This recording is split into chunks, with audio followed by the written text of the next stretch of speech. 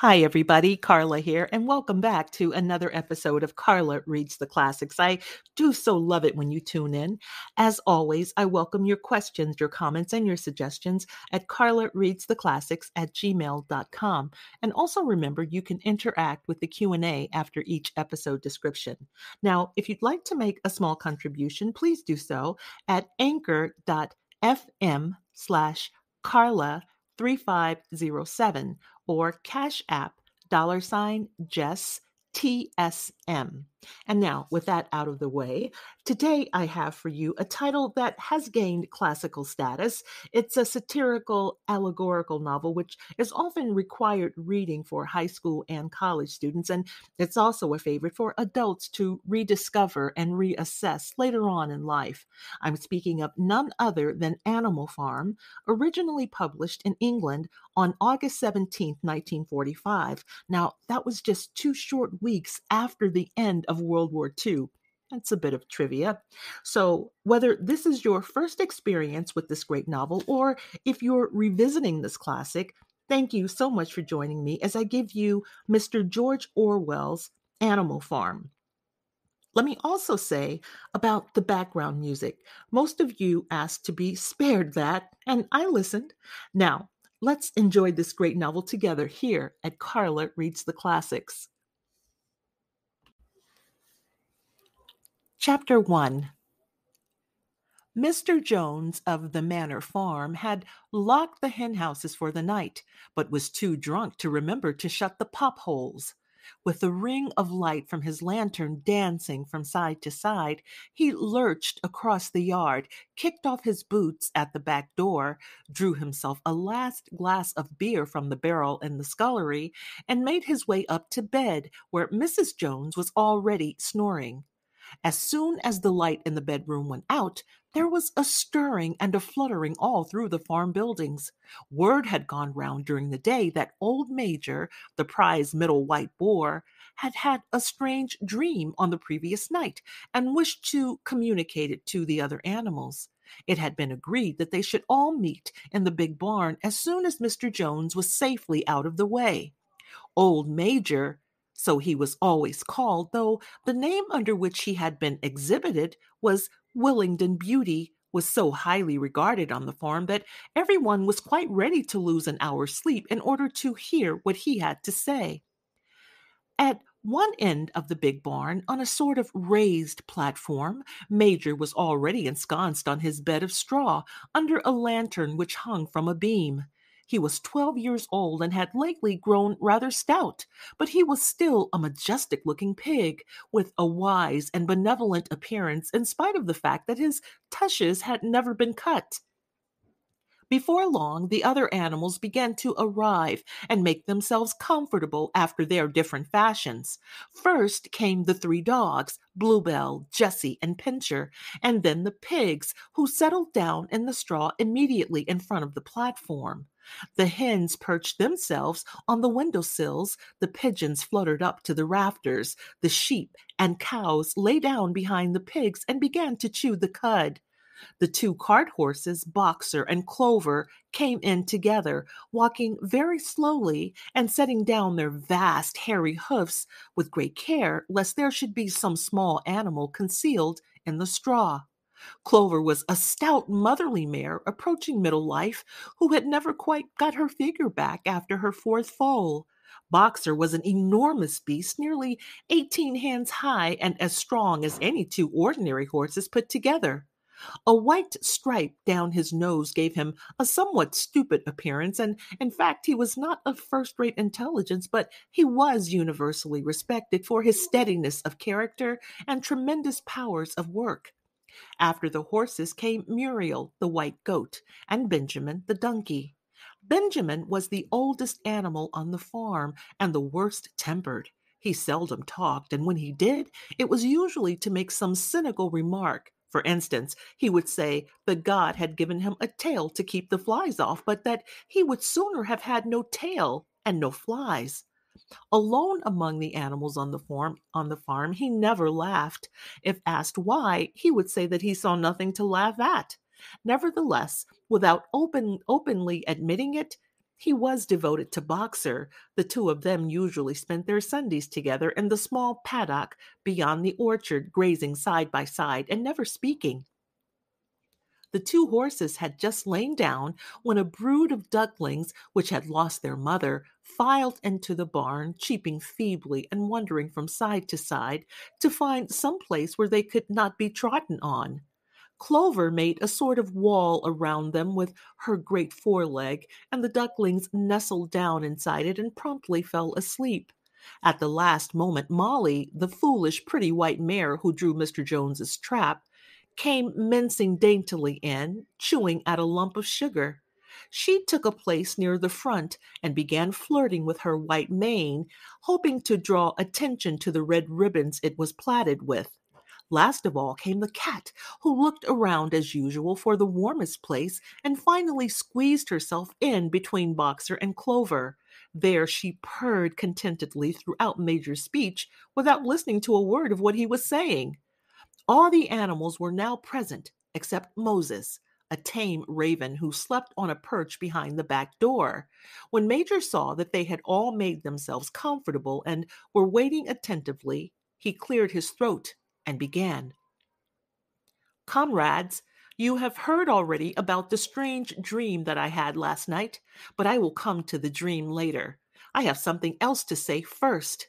I do not think, comrades, that I shall be with you for many months longer, and before I die, I feel it my duty to pass on to you such wisdom as I have acquired. I have had a long life. I have had much time for thoughts, and as I lay alone in my stall, and I think I may say that I understand the nature of life on this earth as well as any other animal now living. It is about this that I wish to speak to you. Now, comrades, what is the nature of this life of ours? Let us face it, our lives are miserable, laborious, and short.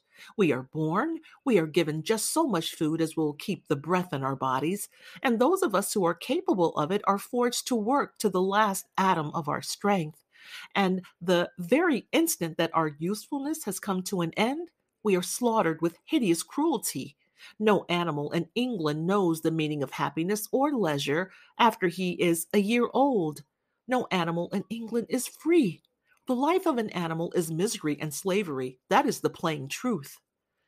But is this simply part of the order of nature? Is it because this land of ours is so poor that it cannot afford a decent life to those who dwell upon it? No, comrades, 1,000 times no. The soil of England is fertile, its climate is good. It is capable of affording food in abundance to an enormously greater number of animals that now inhabit it. This single farm of ours would support a dozen horses, 20 cows, hundreds of sheep, and all of them living in a comfort and a dignity that are now almost beyond our imagining. Why then do we continue in this miserable condition? Because nearly the whole of the produce of our labor is stolen from us by human beings. There, comrade, is the answer to all our problems. It is summed up in a single word: man. Man is the only real enemy we have.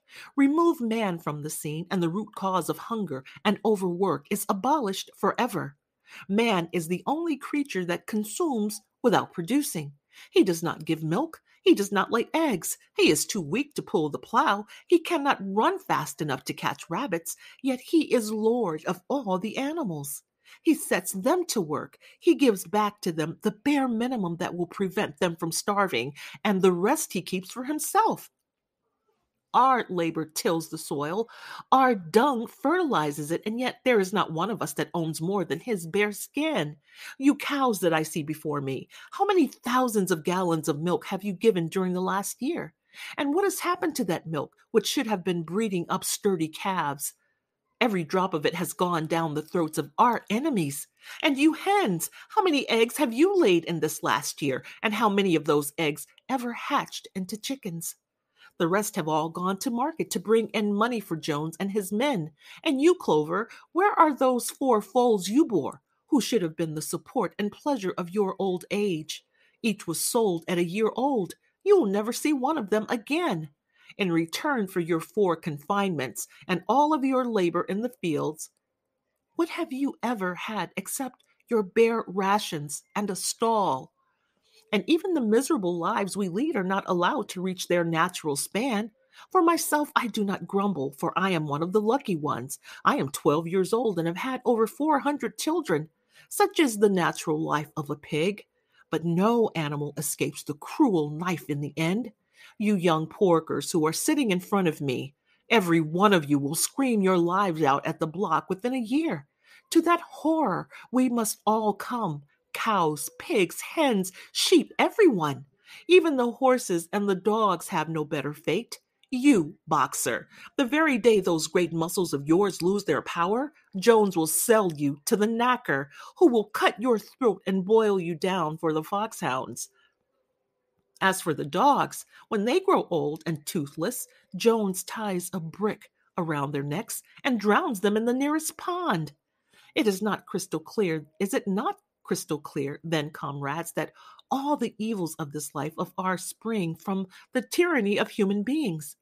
Only get rid of man, and the produce of our labor will be our own. Almost overnight, we could become rich and free. What then must we do? Why work night and day, body and soul, for the overthrow of the human race?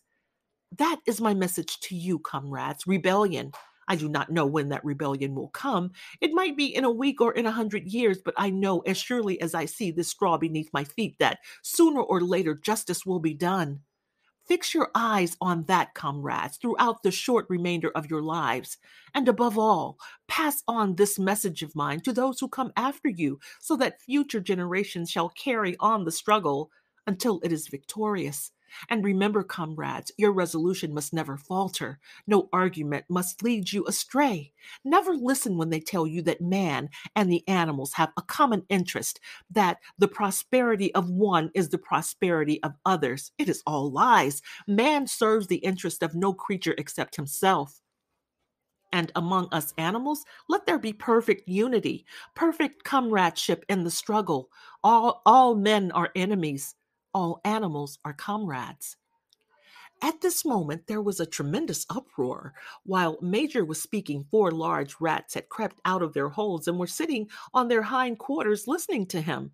The dogs had suddenly caught sight of them, and it was only by a swift dash for their holes that the rats saved their lives. Major raised his trotter for silence. Comrades, he said, here is a point that must be settled. The wild creatures, such as rats and rabbits, are they your friends or our enemies? Let us put it to the vote. I propose this question to the meeting. Are rats comrades? The vote was taken at once, and it was agreed by an overwhelming majority that rats were comrades. There were only four dissentients, the three dogs and the cat, who was afterwards discovered to have voted on both sides. Major continued. I have little more to say. I merely repeat, remember always your duty of enmity towards man and all his ways. Whatever goes upon two legs is an enemy. Whatever goes upon four legs or has wings is a friend. And remember also that in fighting against man, we must not come to resemble him. Even when you have conquered him, do not adopt his vices. No animal must ever live in a house or sleep in a bed or wear clothes or drink alcohol or smoke tobacco or touch money or engage in trade. All the habits of man are evil, and above all, no animal must ever tyrannize over his own kind, weak or strong, clever or simple. We are all brothers. No animal must ever kill another animal. All animals are equal. And now, comrades, I will tell you about my dream of last night. I cannot describe that dream to you. It was a dream of the earth as it will be when man has vanished. But it reminded me of something that I had long forgotten. Many years ago, when I was a little pig, my mother and the other sows used to sing an old song of which they knew only the tune and the first three words. I had known that tune in my infancy, but it had long since passed out of my mind. Last night, however, it came back to me in my dream, and what is more, the words of the song also came back. Words, I am certain, which were sung by the animals of long ago and have been lost to memory for generations. I will sing that song now, comrades. I am old and my voice is hoarse, but When I have taught you the tune, you can sing it better for yourselves. It is called Beasts of England. Old Major cleared his throat and began to sing. As he had said, his voice was hoarse, but he sang well enough, and it was a stirring tune, something between Clementine and La Cucaracha. The words ran: Beast of England, beast of Ireland, beast of every land and clime, hearken to my soul, to my joyful tidings of the golden future time. Soon or late, the day is coming. Tyrant man shall be o'erthrown, and the fruitful fields of England shall be trod by beasts alone. Rings shall vanish from your noses, and the harness from our back. Bit and spurs shall rust forever, cruel whips no more shall crack. Riches more than mine can picture, wheat and barley, oats and hay, clover, beans, and mangel wurzel shall be ours upon that day. Bright will shine the fields of England, pure shall its waters be, sweeter yet shall blow its breezes on the day that sets us free. For that day we all must labor, though we die before it break. Cows and horses, geese and turkeys, all must toil for freedom's sake. Beasts of England, beasts of Ireland, beasts of every land and clime, hearken well and spread my tidings of the golden future time.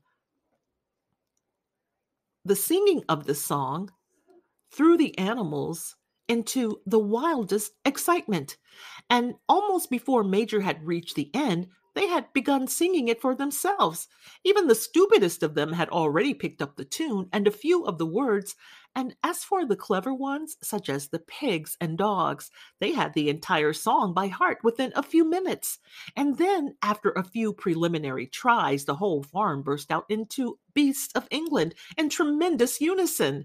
The cows lowed it, the dogs whined it, the sheep bleated it, the horses whinnied it, the ducks quacked it. They were so delighted with the song that they sang it right through 5 times in succession, and might have continued singing it all night if they had not been interrupted. Unfortunately, the uproar awoke Mr. Jones, who sprang out of bed, making sure that there was not a fox in the yard. He seized the gun which always stood in a corner of his bedroom and let fly a charge of number 6 shot into the darkness. The pellets buried themselves in the wall of the barn, and the meeting broke up hurriedly. Everyone fled to his own sleeping place.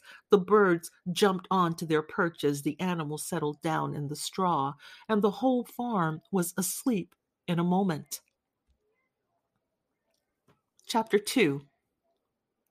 3 nights later, old Major died peacefully in his sleep. His body was buried at the foot of the orchard. This was early in March. During the next 3 months, there was much secret activity. Major's speech had given to the more intelligent animals on the farm a completely new outlook on life. They did not know when the rebellion predicted by Major would take place. They had no reason for thinking that it would be within their own lifetime, but they saw clearly that it was their duty to prepare for it. The work of teaching and organizing the others fell naturally upon the pigs, who were generally recognized as being the cleverest of the animals. Preeminent among the pigs were 2 young boars named Snowball and Napoleon, whom Mr. Jones was breeding up for sale. Napoleon was a large, rather fierce-looking Berkshire boar, and the only Berkshire on the farm, not much of a talker, but with a reputation for getting his own way. Snowball was a more vivacious pig than Napoleon, quicker in speech and more inventive, but was not considered to have the same depth of character. All the other male pigs on the farm were porkers. The best known among them was a small fat pig named Squealer, with very round cheeks, twinkling eyes, nimble movements, and a shrill voice. He was a brilliant talker, and when he was arguing some difficult point, he had a way of skipping from side to side and whisking his tail, which was somehow very persuasive. The others said of Squealer that he could turn black into white. These 3 had elaborated old Major's teachings into a complete system of thought, to which they gave the name of animalism. Several nights a week after Mr. Jones was asleep, they held secret meetings in the barn and expounded the principles of animalism to the others. At the beginning, they met with much stupidity and apathy. Some of the animals talked of the duty of loyalty to Mr. Jones, whom they referred to as master, or made elementary remarks such as, "Mr. Jones feeds us. If he were gone, we should starve to death." Others asked such questions as, "Why should we care what happens after we are dead?" Or, "If this rebellion is to happen anyway, what difference does it make whether we work for it or not?"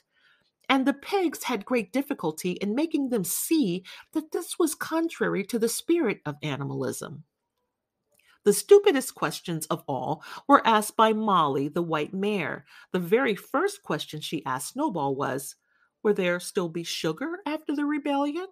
"No," said Snowball firmly. "We have no means of making sugar on this farm. Besides, you do not need sugar. You will have all the oats and hay you want." "And shall I still be allowed to wear ribbons in my mane?" asked Molly. "Comrade," said Snowball, "those ribbons that you are so devoted to are the badge of slavery. Can you not understand that liberty is worth more than ribbons?" Molly agreed, but she did not sound very convinced. The pigs had an even harder struggle to counteract the lies put about by Moses, the tame raven. Moses, who was Mr. Jones's especial pet, was a spy and a talebearer, but he was also a clever talker. He claimed to know the existence of a mysterious country called Sugar Candy Mountain, to which all animals went when they died. It was situated somewhere up in the sky, a little distance beyond the clouds, Moses said. In Sugar Candy Mountain, it was Sunday 7 days a week. Clover was in season all year around, and lump sugar and linseed cake grew on the hedges. The animals hated Moses because he told tales and did no work, but some of them believed in Sugar Candy Mountain, and the pigs had to argue very hard to persuade them that there was no such place. Their most faithful disciples were the two cart horses, Boxer and Clover. Those two had great difficulty in thinking anything out for themselves, but having once accepted the pigs as their teachers, they absorbed everything that they were told and passed it on to the other animals by simple arguments. They were unfailing in their attendance at the secret meetings in the barn and led the singing of the Beasts of England with which the meetings always ended. Now, as it turns out, the rebellion was achieved much earlier and more easily than anyone had expected. In past years, Mr. Jones, although a hard master, had been a capable farmer, but of late he had fallen on evil days. He had become much disheartened after losing money in a lawsuit and had taken to drinking more than was good for him. For whole days at a time, he would lounge in his Windsor chair in the kitchen, reading the newspapers, drinking, and occasionally feeding Moses on crusts of bread soaked in beer. His men were idle and dishonest. The fields were full of weeds. The buildings wanted roofing. The hedges were neglected, and the animals were underfed. June came, and the hay was almost ready for cutting.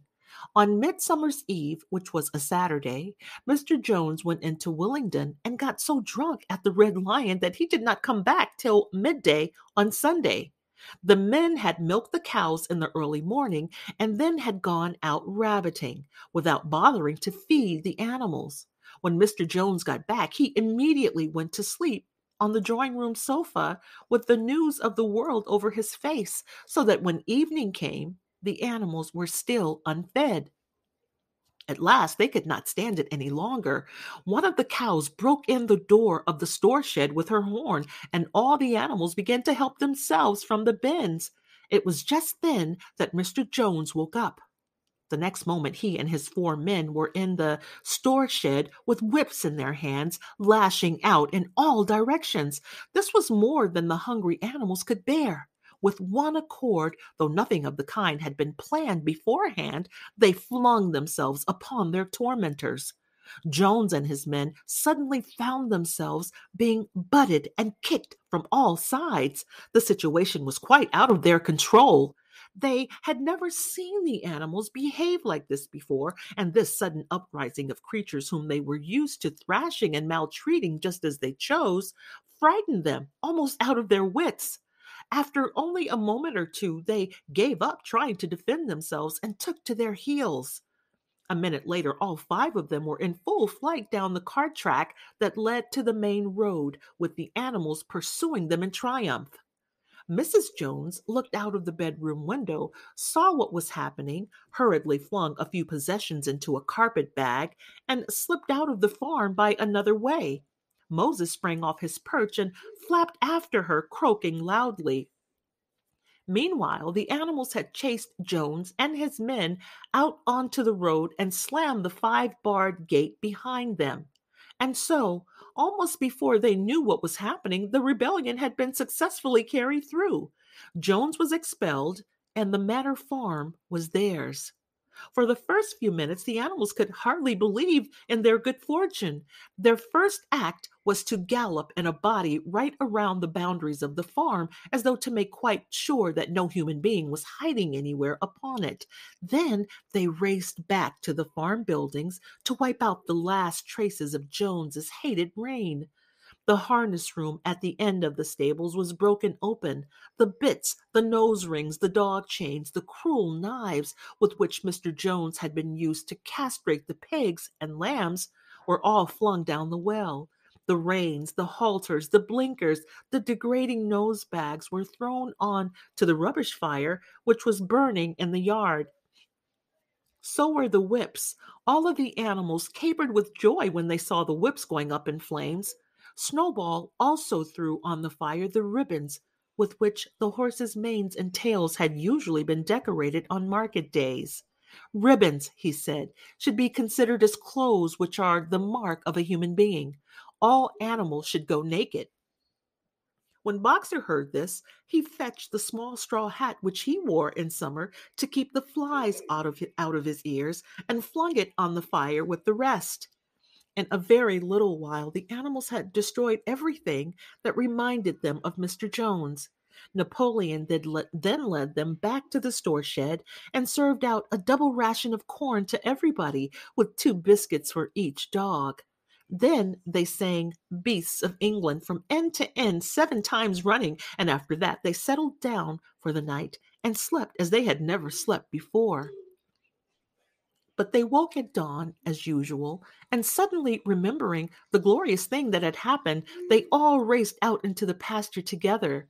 A little way down the pasture there was a knoll that commanded a view of most of the farm. The animals rushed to the top of it and gazed around them in the clear morning light. Yes, it was theirs. Everything that they could see was theirs. In the ecstasy of that thought, they gamboled around and around. They hurled themselves into the air in great leaps of excitement. They rolled in the dew. They cropped mouthfuls of sweet summer grass. They kicked up clods of black earth and snuffed its rich scent. Then they made a tour of inspection of the whole farm and surveyed with speechless admiration the plowland, the hayfield, the orchard, the pool, the spinney. It was as though they had never seen these things before, and even now they could hardly believe that it was all their own. Then they filed back to the farm buildings and halted in silence outside the door of the farmhouse. That was theirs too, but they were frightened to go inside.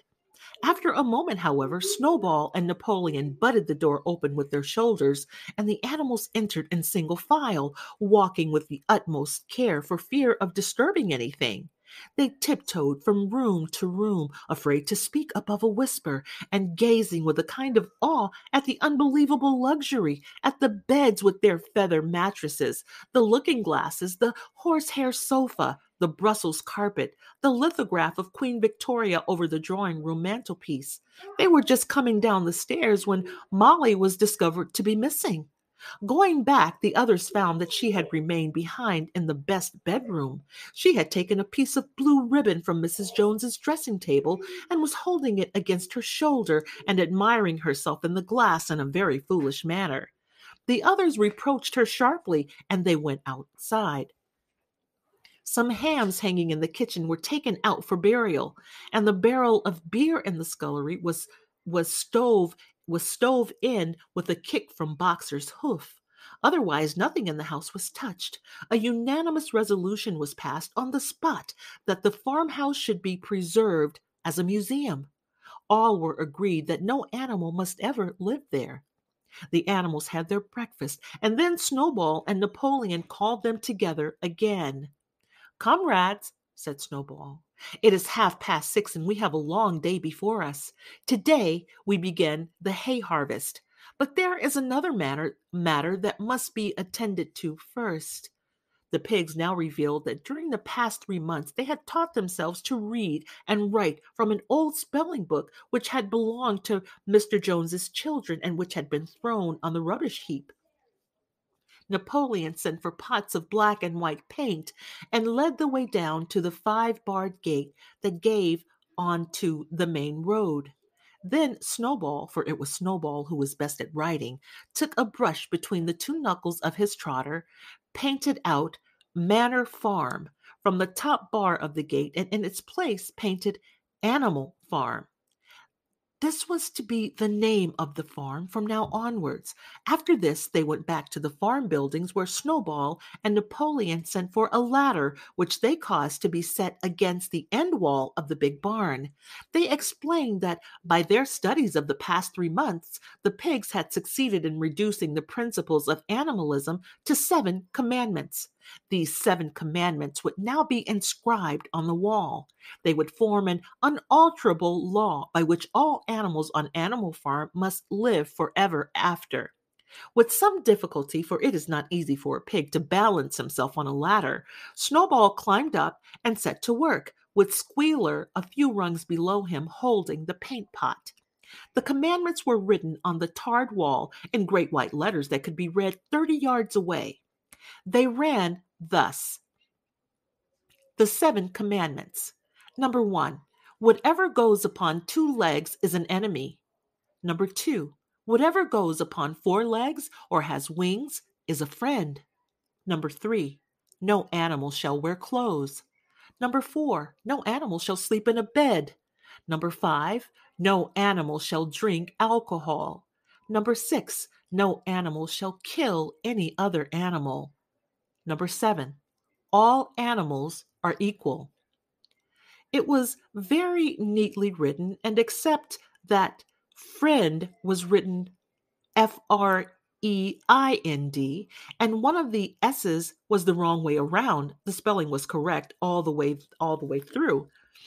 Snowball read it aloud for the benefit of the others. All the animals nodded in complete agreement, and the cleverer ones at once began to learn the commandments by heart.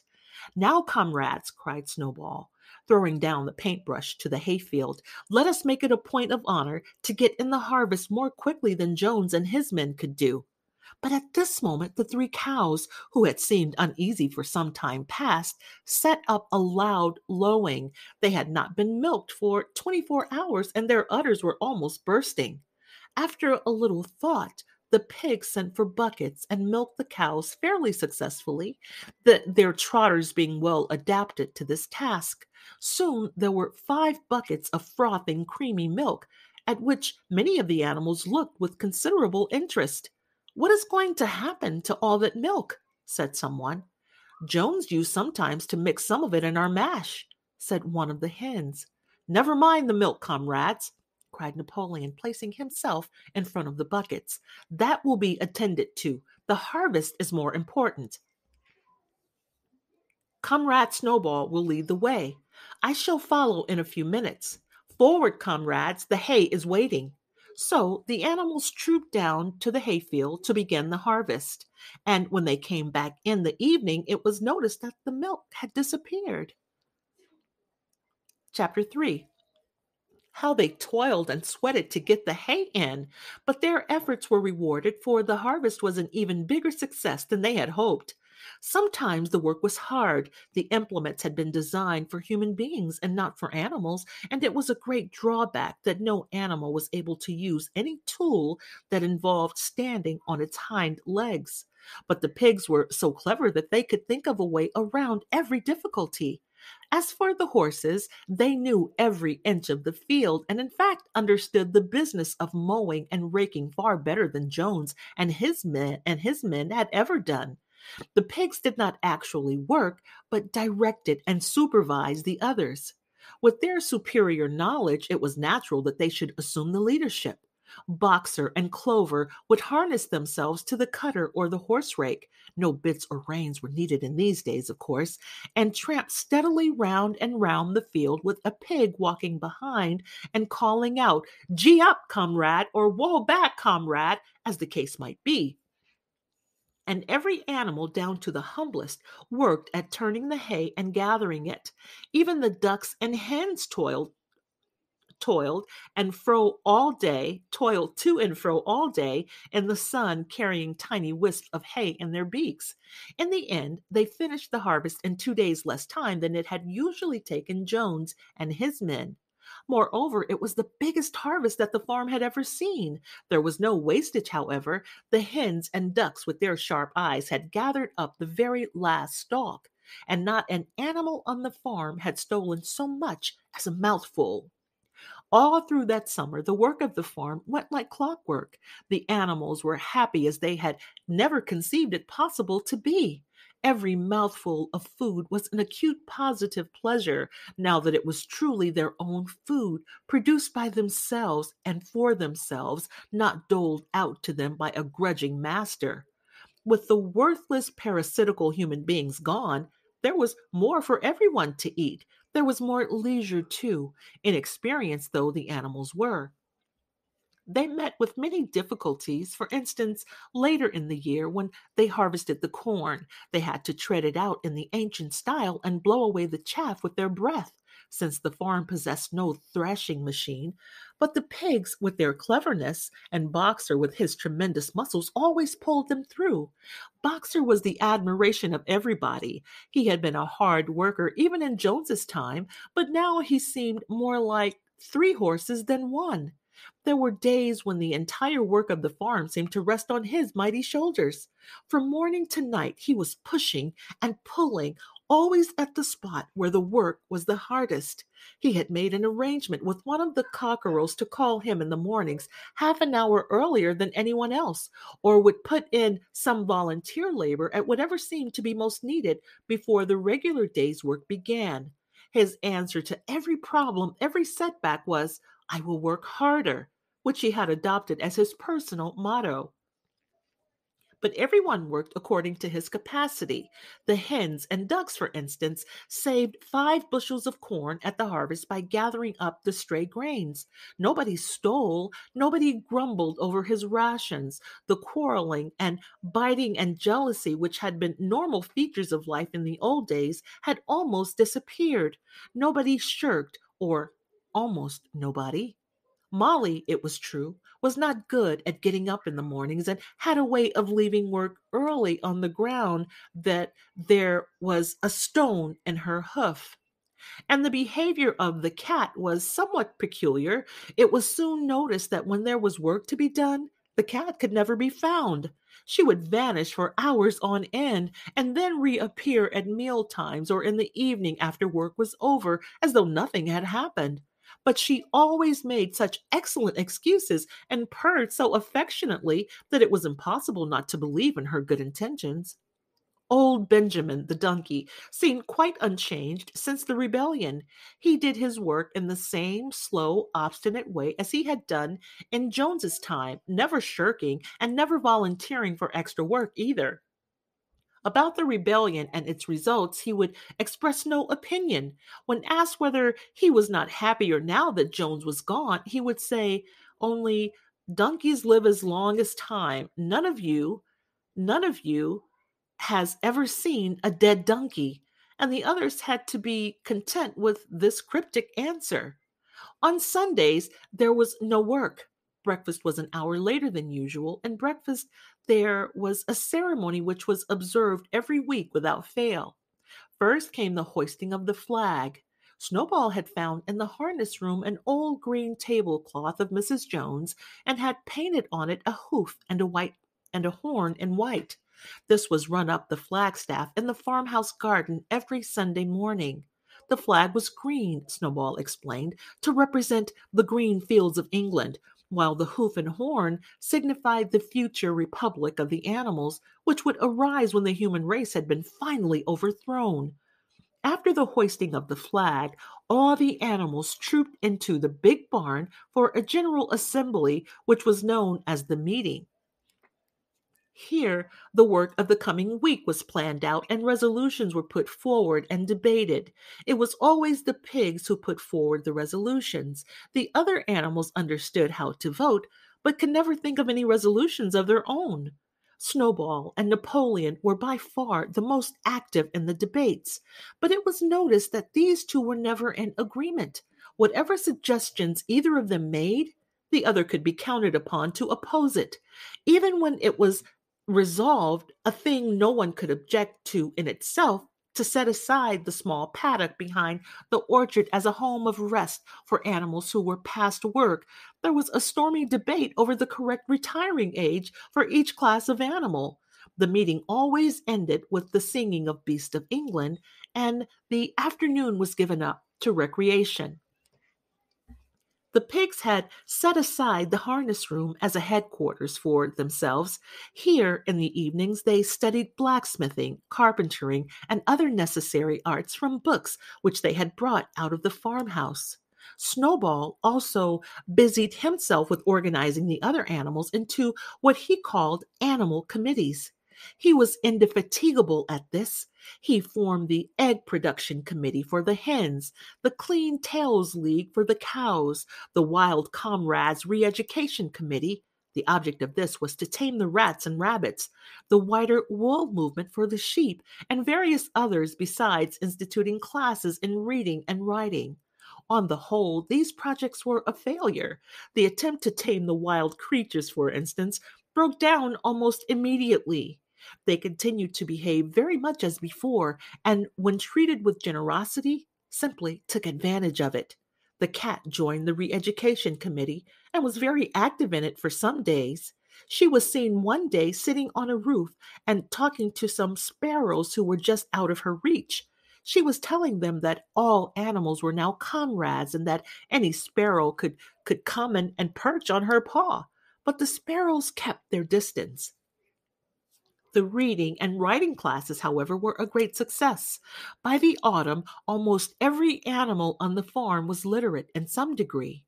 As for the pigs, they could already read and write perfectly. The dogs learned to read fairly well, but were not interested in reading anything except the 7 Commandments. Muriel, the goat, could read somewhat better than the dogs and sometimes used to read to the others in the evenings from scraps of newspaper which she found on the rubbish heap. If you didn't realize it, this is a totally free podcast. How does Karla do it? Well, she loves to read the classics, but we all could use a little help now and then. So if you'd like to show your appreciation, any small donation would be appreciated. Visit anchor.fm/Karla3507 or CashApp $JessTSM. Benjamin could read as well as any pig, but never exercised his faculty. So far as he knew, he said, there was nothing worth reading. Clover learnt the whole alphabet, but could not put words together. Boxer could not get beyond the letter D. He would trace out A, B, C, D in the dust with his great hoof, and then would stand staring at the letters with his ears back, sometimes shaking his forelock, trying with all his might to remember what came next, and never succeeding. On several occasions, indeed, he did learn E, F, G, H, but by the time he knew them, it was always discovered that he had forgotten A, B, C, and D. Finally, he decided to be content with the first 4 letters and used to write them out once or twice every day to refresh his memory. Molly refused to learn any but the 6 letters which spelt her own name. She would form these very neatly out of pieces of twig and would then decorate them with a flower or two and walk around admiring them. None of the other animals on the farm could get further than the letter A.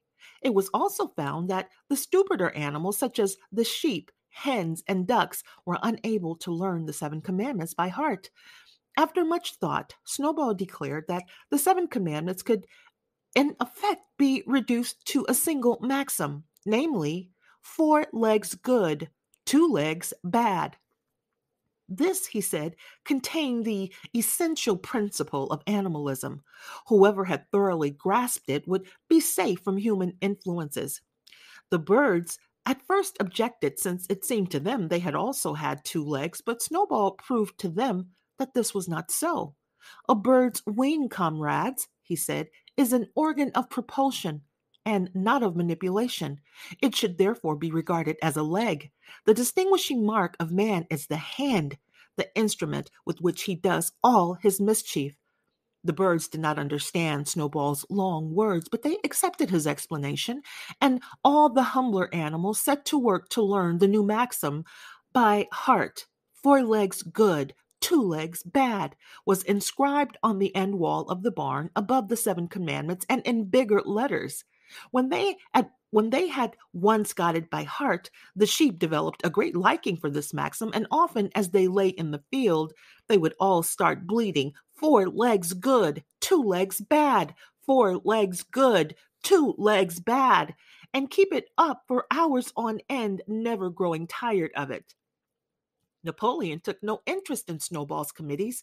He said that the education of the young was more important than anything that could be done for those who were already grown up. It happened that Jessie and Bluebell had both whelped soon after the harvest, giving birth between them to 9 sturdy puppies. As soon as they were weaned, Napoleon took them away from their mother, saying that he would make himself responsible for their education. He took them up into a loft, which could only be reached by a ladder from the harness room, and there kept them in such seclusion that the rest of the farm soon forgot their existence. The mystery of where the milk went to was soon cleared up. It was mixed every day into the pig's mash.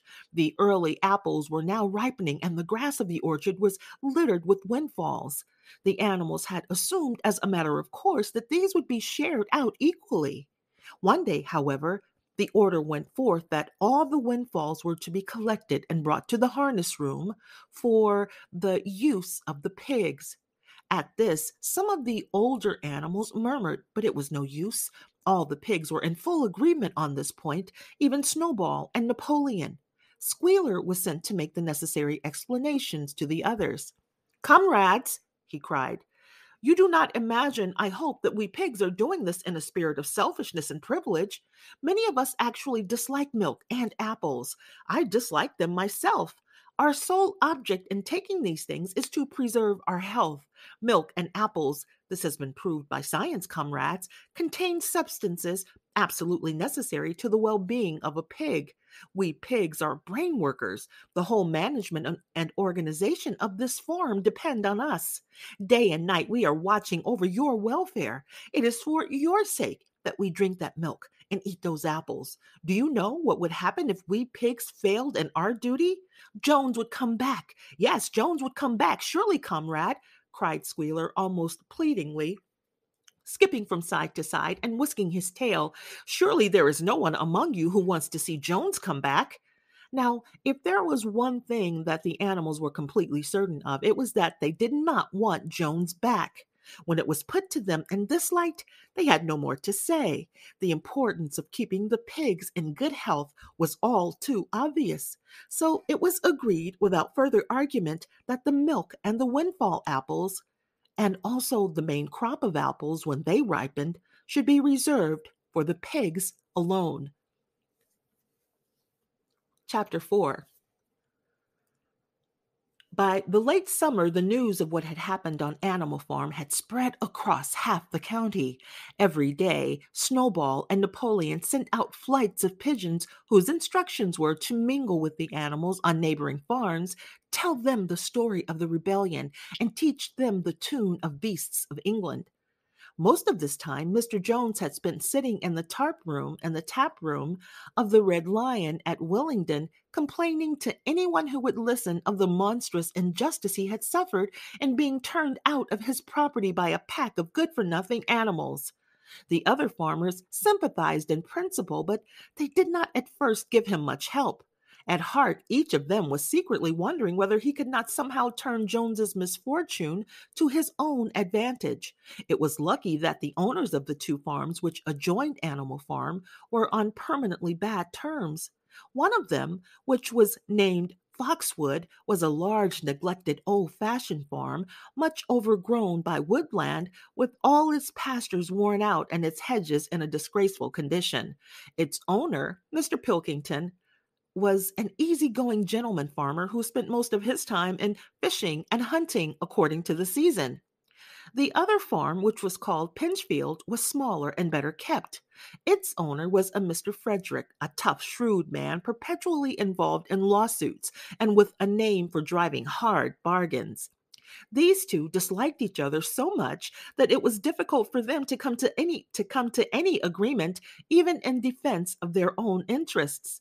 Nevertheless, they were both thoroughly frightened by the rebellion on Animal Farm and very anxious to prevent their own animals from learning too much about it. At first, they pretended to laugh, to scorn the idea of animals managing a farm for themselves. The whole thing would be over in a fortnight, they said. They put it about that the animals on Manor Farm, they insisted on calling it Manor Farm, they would not tolerate the name Animal Farm, were perpetually fighting among themselves and were also rapidly starving to death. When time passed and the animals had evidently not starved to death, Frederick and Pilkington changed their tune and began to talk of the terrible wickedness that now flourished on Animal Farm. It was given out that the animals there practiced cannibalism, tortured one another with red-hot horseshoes, and had their females in common. This was what came of rebelling against the laws of nature, Frederick and Pilkington said. However, these stories were never fully believed. Rumors of a wonderful farm where the human beings had been turned out and the animals managed their own affairs continued to circulate in vague and distorted forms, and throughout that year a wave of rebelliousness ran through the countryside. Bulls, which had always been tractable, suddenly turned savage. Sheep broke down hedges and devoured the clover. Cows kicked the pail over. Hunters refused their fences and shot their riders on to the other side. Above all, the tune, and even the words of Beast of England were known everywhere. It had spread with astonishing speed. The human beings could not contain their rage when they heard this song, though they pretended to think it merely ridiculous. They could not understand, they said, how even animals could bring themselves to sing such contemptible rubbish. Any animal caught singing it was given a flogging on the spot. And yet the song was irrepressible. The blackbirds whistled it in the hedges. The pigeons cooed it in the elms. It got into the din of the smithies and the tune of the church bells. And when the human beings listened to it, they secretly trembled, hearing in it a prophecy of their future doom. Early in October, when the corn was cut and stacked and some of it was already threshed, a flight of pigeons came whirling through the air and alighted in the yard of Animal Farm in the wildest excitement. Jones and all his men, with half a dozen others from Foxwood and Pinchfield, had entered the 5-barred gate and were coming up the cart track that led to the farm. They were all carrying sticks, except Jones, who was marching ahead with a gun in his hands. Obviously, they were going to attempt to recapture the farm. This had been long expected, and all preparations had been made. Snowball, who had studied an old book of Julius Caesar's campaigns, which he had found in the farmhouse, was in charge of the defensive operations. He gave his orders quickly, and in a couple of minutes every animal was at his post. As the human beings approached the farm building, Snowball launched his first attack. All the pigeons, to the number of 35, flew to and fro over the men's heads and muted upon them from the air. And while the men were dealing with this, the geese, who had been hiding behind the hedge, rushed out and pecked viciously at the calves of their legs. However, this was only a light skirmishing maneuver intended to create a little disorder, and the men easily drove the geese off with their sticks. Snowball now launched his second line of attack. Muriel, Benjamin, and all the sheep with Snowball at the head of them, rushed forward and prodded and butted the men from every side, while Benjamin turned around and lashed at them with his small hoofs. But once again, the men with their sticks and their hobnailed boots were too strong for them, and suddenly, at a squeal from Snowball, which was the signal for retreat, all the animals turned and fled through the gateway into the yard. The men gave a shout of triumph. They saw, as they imagined, their enemies in flight, and they rushed after them in disorder. This was just what Snowball had intended. As soon as they were well inside the yard, the 3 horses, the 3 cows, and the rest of the pigs, who had been lying in an ambush in the cowshed, suddenly emerged in their rear, cutting them off. Snowball now gave the signal for the charge. He himself dashed straight for Jones. Jones saw him coming, raised his gun, and fired. The pellet scored bloody streaks along Snowball's back, and a sheep dropped dead. Without halting for an instant, Snowball flung his 15-stone against Jones's leg. Jones was hurled into a pile of dung, and his gun flew out of his hands. But the most terrifying spectacle of all was Boxer, rearing up on his hind legs and striking out with his great iron-shod hoofs like a stallion.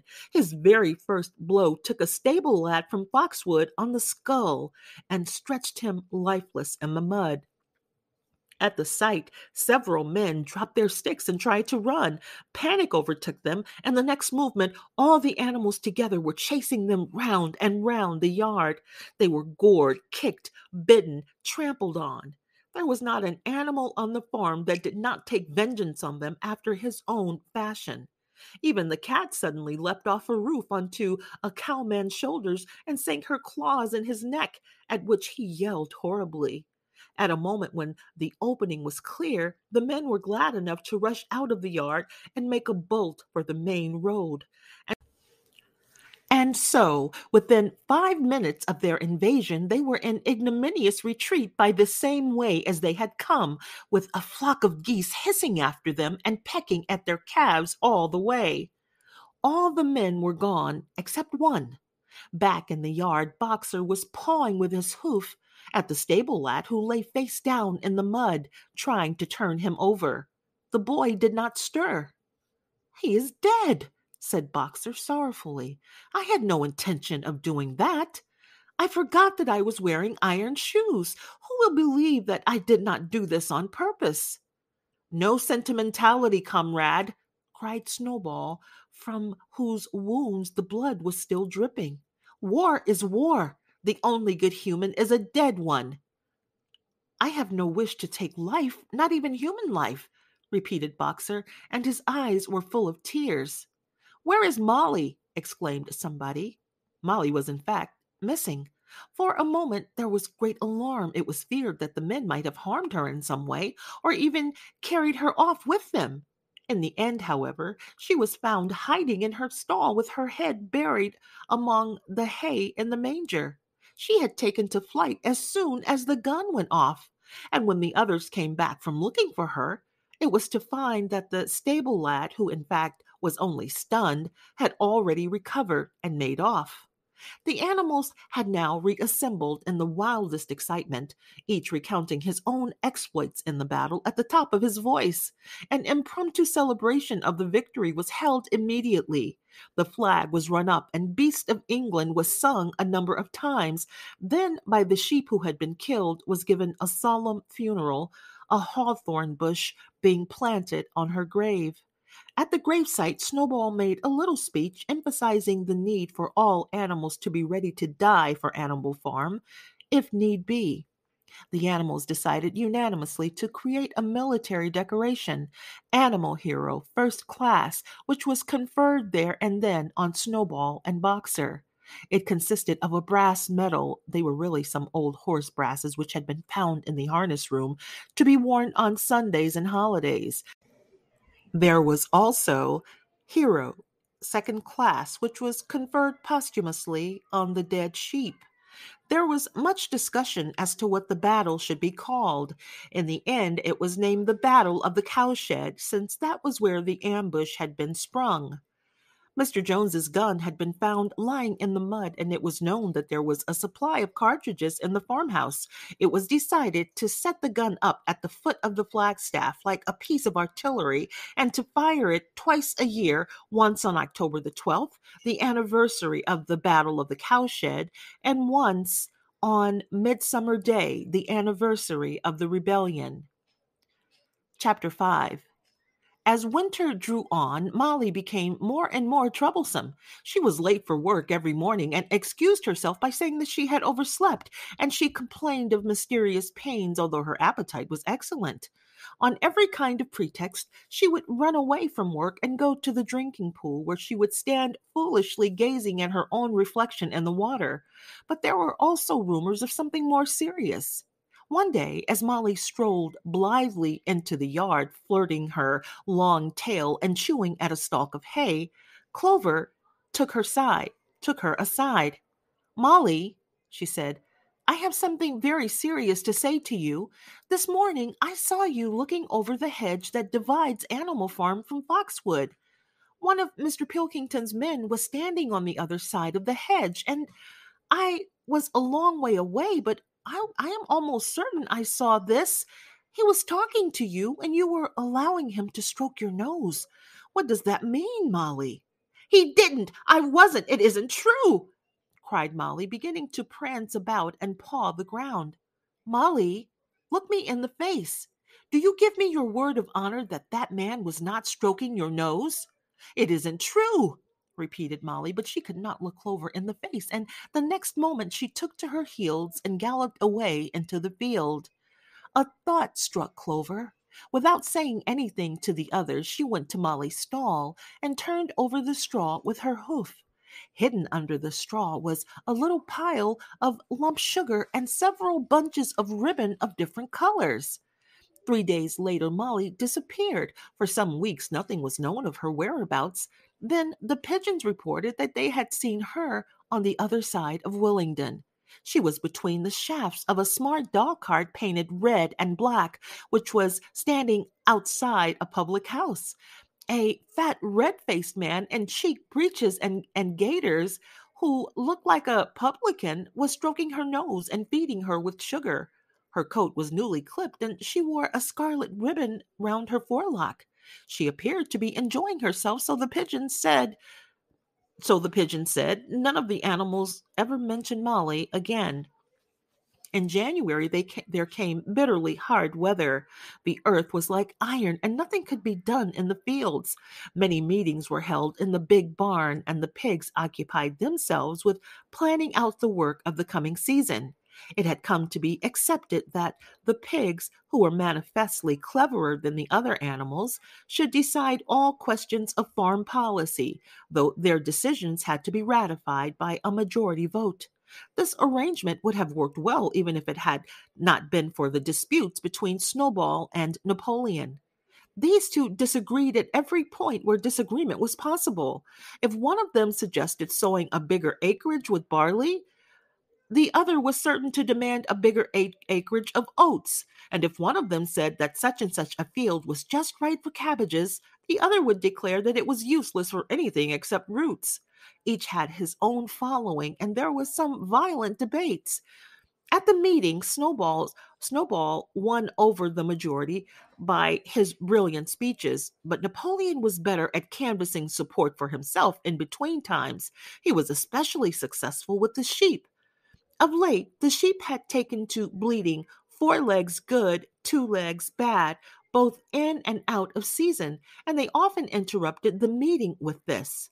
It was noticed that they were especially liable to break into 4 legs good, 2 legs bad at crucial moments in Snowball's speeches. Snowball had made a close study of some back numbers of the Farmers and Stock Breeder, which he had found in the farmhouse, and was full of plans for innovations and improvements. He talked learnedly about field drains, silage, and basic slag, and had worked out a complicated scheme for all the animals to drop their dung directly in the fields at a different spot every day to save the labor of the cartage. Napoleon produced no schemes of his own, but said quietly that Snowball's would come to nothing and seemed to be biding his time. But of all their controversies, none was so bitter as the one that took place over the windmill. In the long pasture not far from the farm buildings, there was a small knoll, which was the highest point on the farm. After surveying the ground, Snowball declared that this was just the place for a windmill, which could be made to operate a dynamo and supply the farm with electrical power. This would light the stalls and warm them in winter, and would also run a circular saw, a chaff cutter, a mango slicer, and an electric milking machine. The animals had never heard of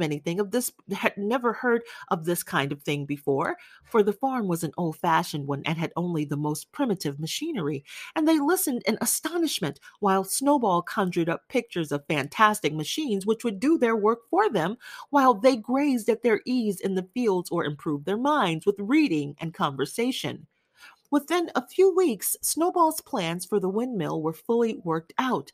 The mechanical details came mostly from 3 books which had belonged to Mr. Jones. 1,000 useful things to do about the house, every man his own bricklayer, and electricity for beginners. Snowball used as his study a shed which had once been used for incubators and had a smooth wooden floor suitable for drawing on. He was closeted there for hours at a time, with his books held open by a stone and with a piece of chalk gripped between the knuckles of his trotter. He would move rapidly to and fro, drawing in line after line and uttering little whimpers of excitement. Gradually, the plans grew into a complicated mass of cranks and cogwheels covering more than half the floor, which the other animals found completely unintelligible but very impressive. All of them came to look at Snowball's drawings at least once a day. Even the hens and ducks came and were at pains not to tread on the chalk marks. Only Napoleon held aloof. He had declared himself against the windmill from the start. One day, however, he arrived unexpectedly to examine the plans. He walked heavily round the shed, looked closely at every detail of the plans, and snuffed at them once or twice, then stood for a little while contemplating them out of the corner of his eye. Then suddenly he lifted his leg, urinated over the plans, and walked out without uttering a word. The whole farm was deeply divided on the subject of the windmill. Snowball did not deny that to build it would be a difficult business. Stone would have to be carried and built up into the walls. Then the sails would have to be made, and after that there would need to be dynamos and cables.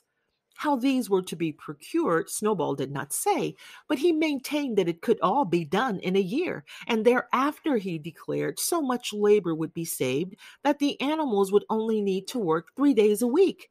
Napoleon, on the other hand, argued that the great need of the moment was to increase food production, and that if they wasted time on the windmill, they would all starve to death. The animals formed themselves into 2 factions under the slogan, "Vote for Snowball and the 3 day a week," and "Vote for Napoleon and the full manger." Benjamin was the only animal who did not side with either faction. He refused to believe that food would become more plentiful or that the windmill would save work. Windmill or no windmill, he said, life would go on as it had always go on, that is, badly. Apart from the disputes over the windmill, there was the question of the defense of the farm.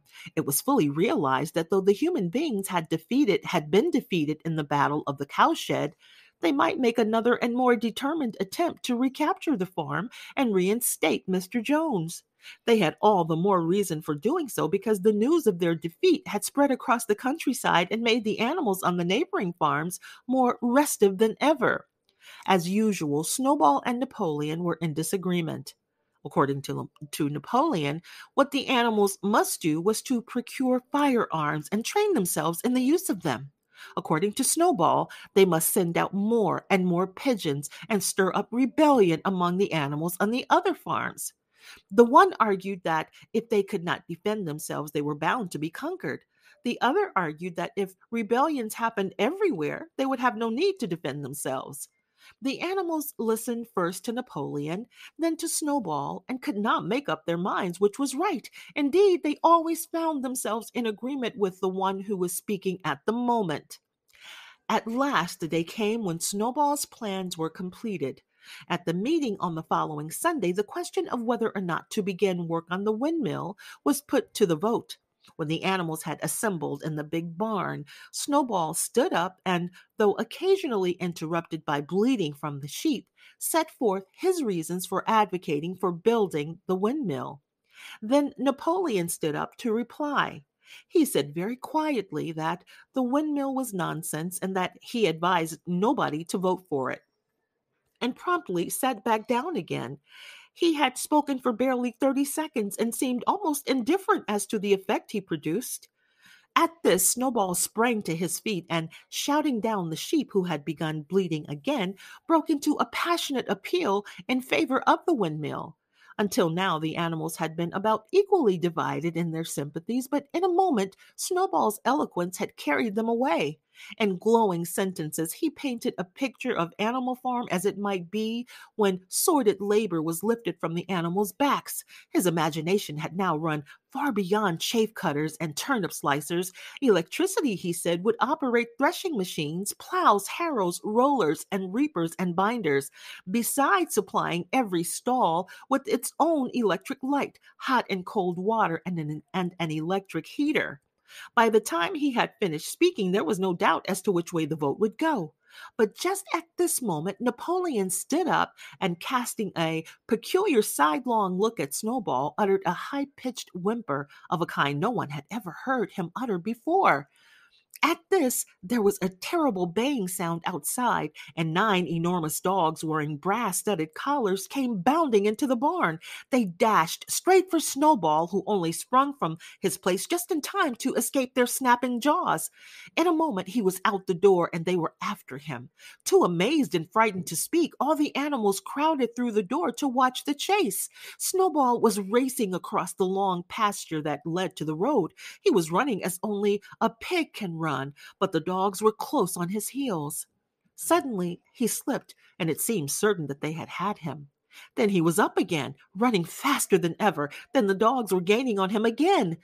One of them all but closed his jaws on Snowball's tail. But Snowball whisked it free just in time. Then he put on an extra spurt and, with a few inches to spare, slipped through a hole in the hedge and was seen no more. Silent and terrified, the animals crept back into the barn. In a moment, the dogs came bounding back. At first, no one had been able to imagine where these creatures had come from, but the problem was soon solved.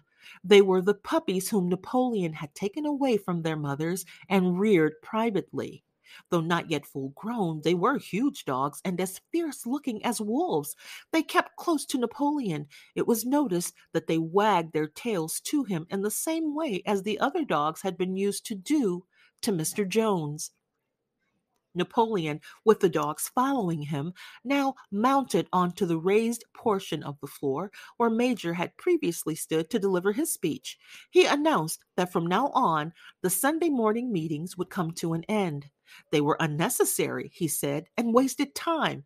In future, all questions relating to the working of the farm would be settled by a special committee of pigs presided over by himself.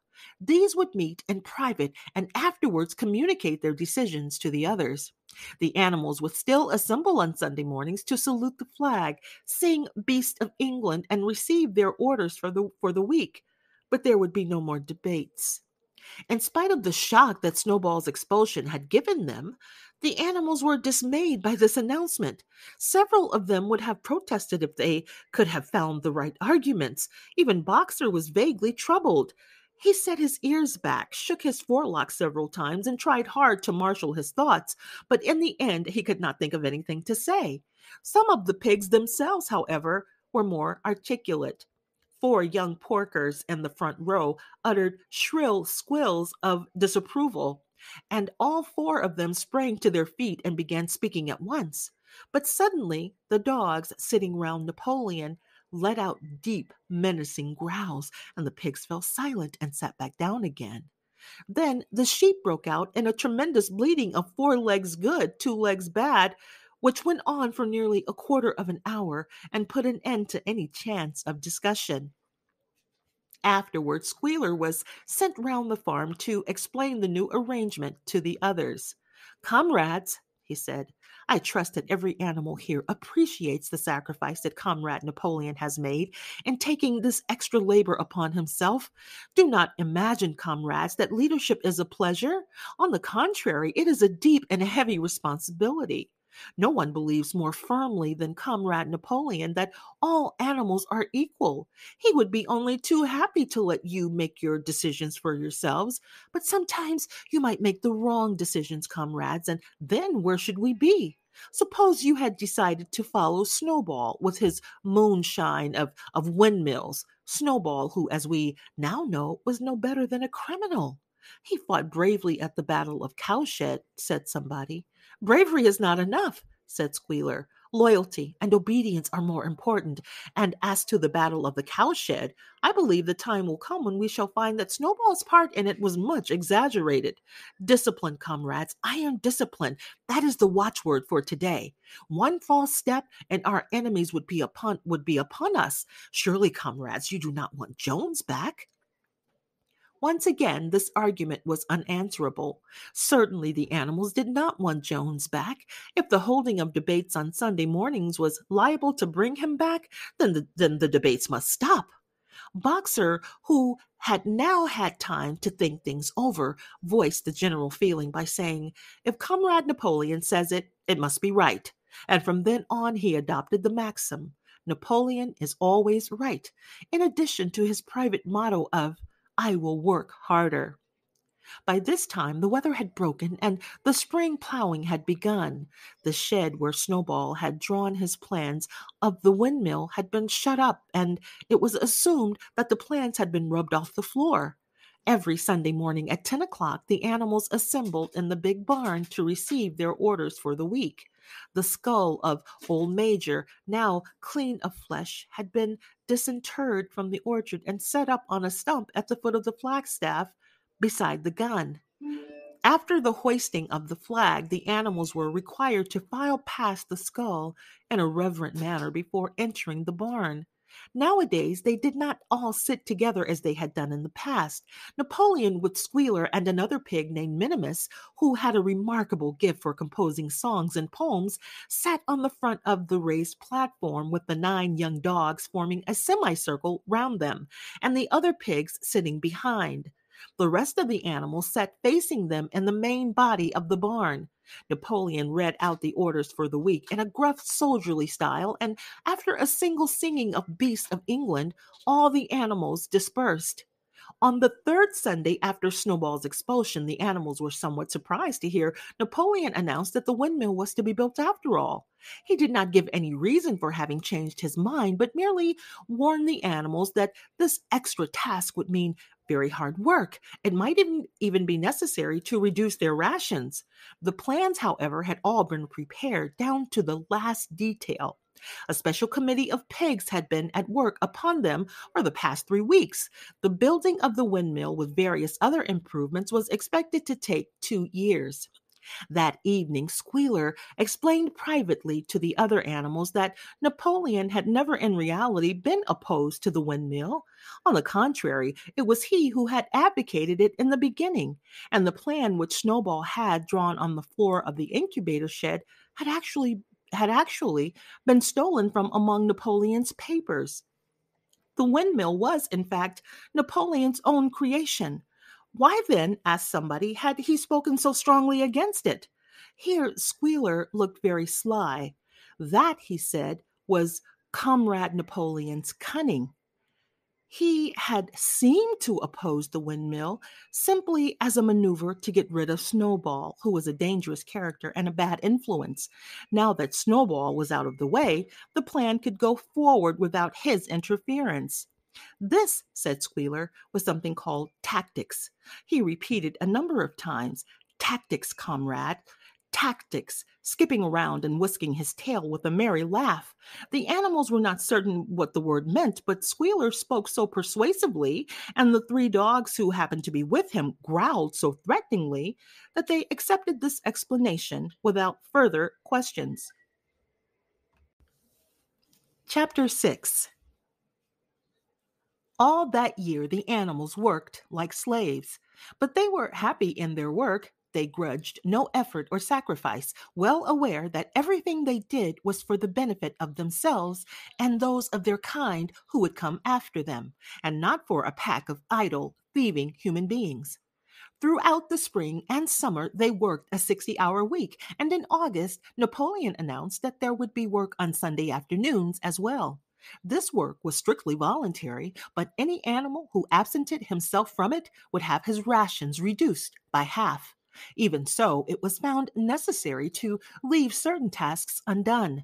The harvest was a little less successful than in previous years, but two fields which should have been sown with roots in the early summer were not sown because the plowing had not been completed early enough. It was possible to foresee that the coming winter would be a hard one. The windmill presented unexpected difficulties. There was a good quarry of limestone on the farm, and plenty of sand and cement had been found in one of the outhouses, so that all the materials for building were at hand. But the problem the animals could not at first solve was how to break up the stone into pieces of suitable size. There seemed no way of doing this except with picks and crowbars, which no animal could use because no animal could stand on its hind legs. Only after weeks of vain effort did the right idea occur to somebody, namely, to utilize the force of gravity. Huge boulders, far too big to be used as they were lying all over the bed of the quarry. The animals lashed ropes round these, and then all together, cows, horses, sheep, any animal that could lay hold of the rope, even the pigs sometimes joined in at critical moments, they dragged them with desperate slowness up the slope to the top of the quarry, where they were toppled over the edge to shatter to pieces below. Transporting the stone, when it was once broken, was comparatively simple. The horses carried it off in cartloads. The sheep dragged single blocks. Even Muriel and Benjamin yoked themselves into an old governess cart and did their share. By late summer, a sufficient store of stone had been accumulated, and then the building began under the superintendence of the pigs. But it was a slow, laborious process. Frequently, it took a whole day of exhausting effort to drag a single boulder to the top of the quarry, and sometimes, when it was pushed over the edge, it failed to break. Nothing could have been achieved without Boxer, whose strength seemed equal to that of all the rest of the animals put together. When the boulder began to slip and the animals cried out in despair at finding themselves dragged down the hill, it was always Boxer who strained himself against the rope and brought the boulder to a stop. To see him toiling up the slope inch by inch, his breath coming fast, the tips of his hoofs clawing at the ground, and his great sides matted with sweat, filled everyone with admiration. Clover warned him sometimes to be careful not to overstrain himself, but Boxer would never listen to her. His two slogans, "I will work harder" and "Napoleon is always right," seemed to him a sufficient answer to all problems. He had made arrangements with the cockerel to call him 3/4 of an hour earlier in the mornings instead of half an hour, and in his spare moments, one of which there were not many nowadays, he would go alone to the quarry, collect a load of broken stone, and drag it down to the side of the windmill unassisted. The animals were not badly off throughout that summer, in spite of the hardness of their work. If they had no more food than they had had in Jones's day, at least they did not have less. The advantage of only having to feed themselves and not having to support 5 extravagant human beings as well was so great that it would have taken a lot of failures to outweigh it. And in many ways, the animals' method of doing things was more efficient and saved labor. Such jobs as weeding, for instance, could be done with a thoroughness impossible to human beings. And again, since no animal now stole, it was unnecessary to fence off pasture from arable land, which saved a lot of labor on the upkeep of hedges and gates. Nevertheless, as the summer wore on, various unforeseen shortages began to make themselves felt. There was need of paraffin oil, nails, string, dog biscuits, and iron for the horses' shoes, none of which could be produced on the farm. Later, there would also be a need for seeds and artificial manures, besides various tools, and finally, the machinery for the windmill. How these were to be procured, no one was able to imagine. One Sunday morning, when the animals assembled to receive their orders, Napoleon announced that he had decided upon a new policy. From now onwards, Animal Farm would engage in trade with the neighboring farms, not, of course, for any commercial purpose, but simply in order to obtain certain materials which were urgently necessary. The needs of the windmill must override everything else, he said. He was therefore making arrangements to sell a stack of hay and part of the year's current wheat crop. And later on, if more money were needed, it would have to be made up by the sale of eggs, for which there was always a market in Willingdon. The hens, said Napoleon, should welcome the sacrifice as their own special contribution towards the building of the windmill. Once again, the animals were conscious of a vague uneasiness, never to have any dealings with human beings, never to engage in trade, never to make use of money. Had not these been among the earliest resolutions passed at that first triumphant meeting after Jones was expelled? All the animals remembered passing such resolutions, or at least they thought they remembered it. The four young pigs who had protested when Napoleon abolished the meetings raised their voices timidly, but they were promptly silenced by a tremendous growling from the dogs. Then, as usual, the sheep broke into 4 legs good, 2 legs bad, and the momentary awkwardness was smoothed over. Finally, Napoleon raised his trotter for silence and announced that he had already made all the arrangements. There would be no need for any of the animals to come in contact with human beings, which would clearly be most undesirable. He intended to take the whole burden upon his own shoulders. A Mr. Whymper, a solicitor living in Willingdon, had agreed to act as intermediary between Animal Farm and the outside world, and would visit the farm every Monday morning to receive his instructions. Napoleon ended his speech with his usual cry of "Long live Animal Farm!" And after the singing of Beasts of England, the animals were dismissed. Afterwards, Squealer made a round of the farm and set the animals' minds at rest. He assured them that the resolution against engaging in trade and using money had never been passed or even suggested. It was pure imagination, probably traceable in the beginning to lies cultivated by Snowball. A few animals still felt faintly doubtful, but Squealer asked them shrewdly, "Are you certain that this is not something that you have dreamed, comrades? Have you any record of such a resolution? Is it written down anywhere?" And since it was certainly true that nothing of the kind existed in writing, the animals were satisfied that they had been mistaken. Every Monday, Mr. Whymper visited the farm as had been arranged. He was a sly-looking little man with side whiskers, a solicitor in a very small way of business, but sharp enough to have realized earlier than anyone else that Animal Farm would need a broker and that the commissions would be worth having. The animals watched his coming and going with a kind of dread and avoided him as much as possible. Nevertheless, the sight of Napoleon on all fours, delivering orders to Whymper, who stood on 2 legs, roused their pride and partly reconciled them to the new arrangement. Their resolutions with the human race were now not quite the same as they had been before. The human beings did not hate Animal Farm any less now that it was prospering. Instead, they hated it more than ever. Every human being held it as an article of faith that the farm would go bankrupt sooner or later, and above all, that the windmill would be a failure. They would meet in the public houses and prove to one another by means of diagrams that the windmill was bound to fall down, and that if it did stand up, then it would never work. And yet, against their will, they had developed a certain respect for the efficiency with which the animals were managing their own affairs. One symptom of this was that they had begun to call Animal Farm by its proper name and ceased to pretend that it was called the Manor Farm.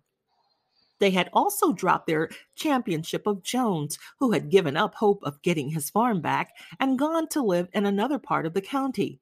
Except through Whymper, there was yet no contact between Animal Farm and the outside world, but there were constant rumors that Napoleon was about to enter into a definite business agreement either with Mr. Pilkington of Foxwood or Mr. Frederick of Pinchfield, but never, it was noticed, with both simultaneously. It was about this time that the pigs suddenly moved into the farmhouse and took up their residence there.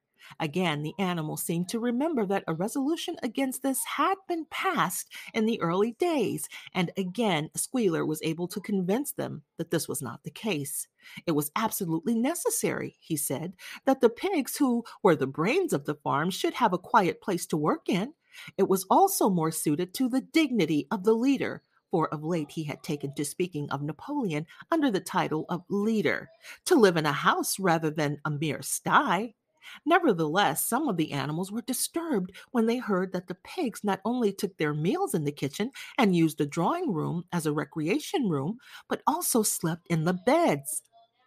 Boxer passed it off as usual with Napoleon is always right. But Clover, who thought she remembered a definite ruling against beds, went to the end of the barn and tried to puzzle out the 7 commandments which were inscribed there. Finding herself unable to read more than the individual letters, she fetched Muriel. Muriel, she said, read me the 4th commandment. Does it not say something about never sleeping in a bed? With some difficulty, Muriel spelt it out. It says, no animal shall sleep in a bed with sheets, she announced finally. Curiously enough, Clover had not remembered that the 4th commandment mentioned sheets, but as it was there on the wall, it must have done so. And Squealer, who happened to be passing at this moment, attended by 2 or 3 dogs, was able to put the whole matter in its proper perspective. You have heard then, comrades, he said, that we pigs now sleep in the beds of the farmhouse. And why not? You did not suppose, surely, that there was ever a ruling against beds. A bed merely means a place to sleep in. A pile of straw in a stall is a bed, properly regarded. The rule was against sheets, which are a human invention. We have removed the sheets from the farmhouse beds and sleep between the blankets, and very comfortable beds they are too, but not more comfortable than we need. I can tell you, comrades, with all the brain work we have to do nowadays, you would not rob us of our repose, would you, comrades? You would not have us too tired to carry out our duties. Surely none of you wishes to see Jones back. The animals reassured him on this point immediately, and no more was said about the pigs sleeping in the farmhouse beds. And when some days afterwards it was announced that from now on the pigs would get up an hour later in the mornings than the other animals, no complaint was made about that either. By the autumn, the animals were tired but happy. They had had a hard year, and after the sale of part of the hay and corn, the stores of food for the winter were none too plentiful, but the windmill compensated for everything. It was almost half built now. After the harvest, there was a stretch of clear, dry weather, and the animals toiled harder than ever, thinking it well worth while to plod to and fro all day with blocks of stone, if by doing so they could raise the walls another foot. Boxer would even come out at night and work for an hour or two on his own by the light of the harvest moon. In their spare moments, the animals would walk around and around the half-finished mill, admiring the strength and perpendicularity of its walls, and marveling that they should ever have been able to build anything so imposing. Only old Benjamin refused to grow enthusiastic about the windmill, though, as usual, he would utter nothing beyond the cryptic remark that donkeys live a long time. November came with raging southwest winds. Building had to stop because it was now too wet to mix the cement. Finally, there came a night when the gale was so violent that the farm buildings rocked on their foundations and several tiles were blown off the roof of the barn. The hens woke up squawking with terror because they had all dreamed simultaneously of hearing a gun go off in the distance. In the morning, the animals came out of their stalls to find that the flagstaff had been blown down and an elm tree at the foot of the orchard had been plucked up like a radish. They had just noticed this when a cry of despair broke from every animal's throat. A terrible sight had met their eyes. The windmill was in ruins. With one accord, they dashed down to the spot. Napoleon, who seldom moved out of a walk, raced ahead of them all. Yes, there it lay, the fruit of all their struggles, leveled to its foundations. The stones they had broken and carried so laboriously scattered all around. Unable at first to speak, they stood gazing mournfully at the litter of fallen stone. Napoleon paced to and fro in silence, occasionally snuffing at the ground. His tail had grown rigid and twitched sharply from side to side, a sign of him in intense mental activity. Suddenly he halted as though his mind were made up. "Comrades," he said quietly, "do you know who is responsible for this? Do you know the enemy who has come in the night and overthrown our windmill?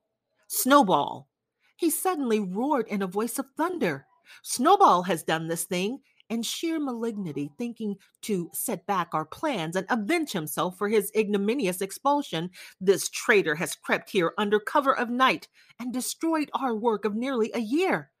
Comrades, here and now I pronounce the death sentence upon Snowball. Animal hero second class, and half a bushel of apples to any animal who brings him to justice. A full bushel to anyone who captures him alive." The animals were shocked beyond measure to learn that even Snowball could be guilty of such an action. There was a cry of indignation, and everyone began thinking out ways of catching Snowball if he should ever come back.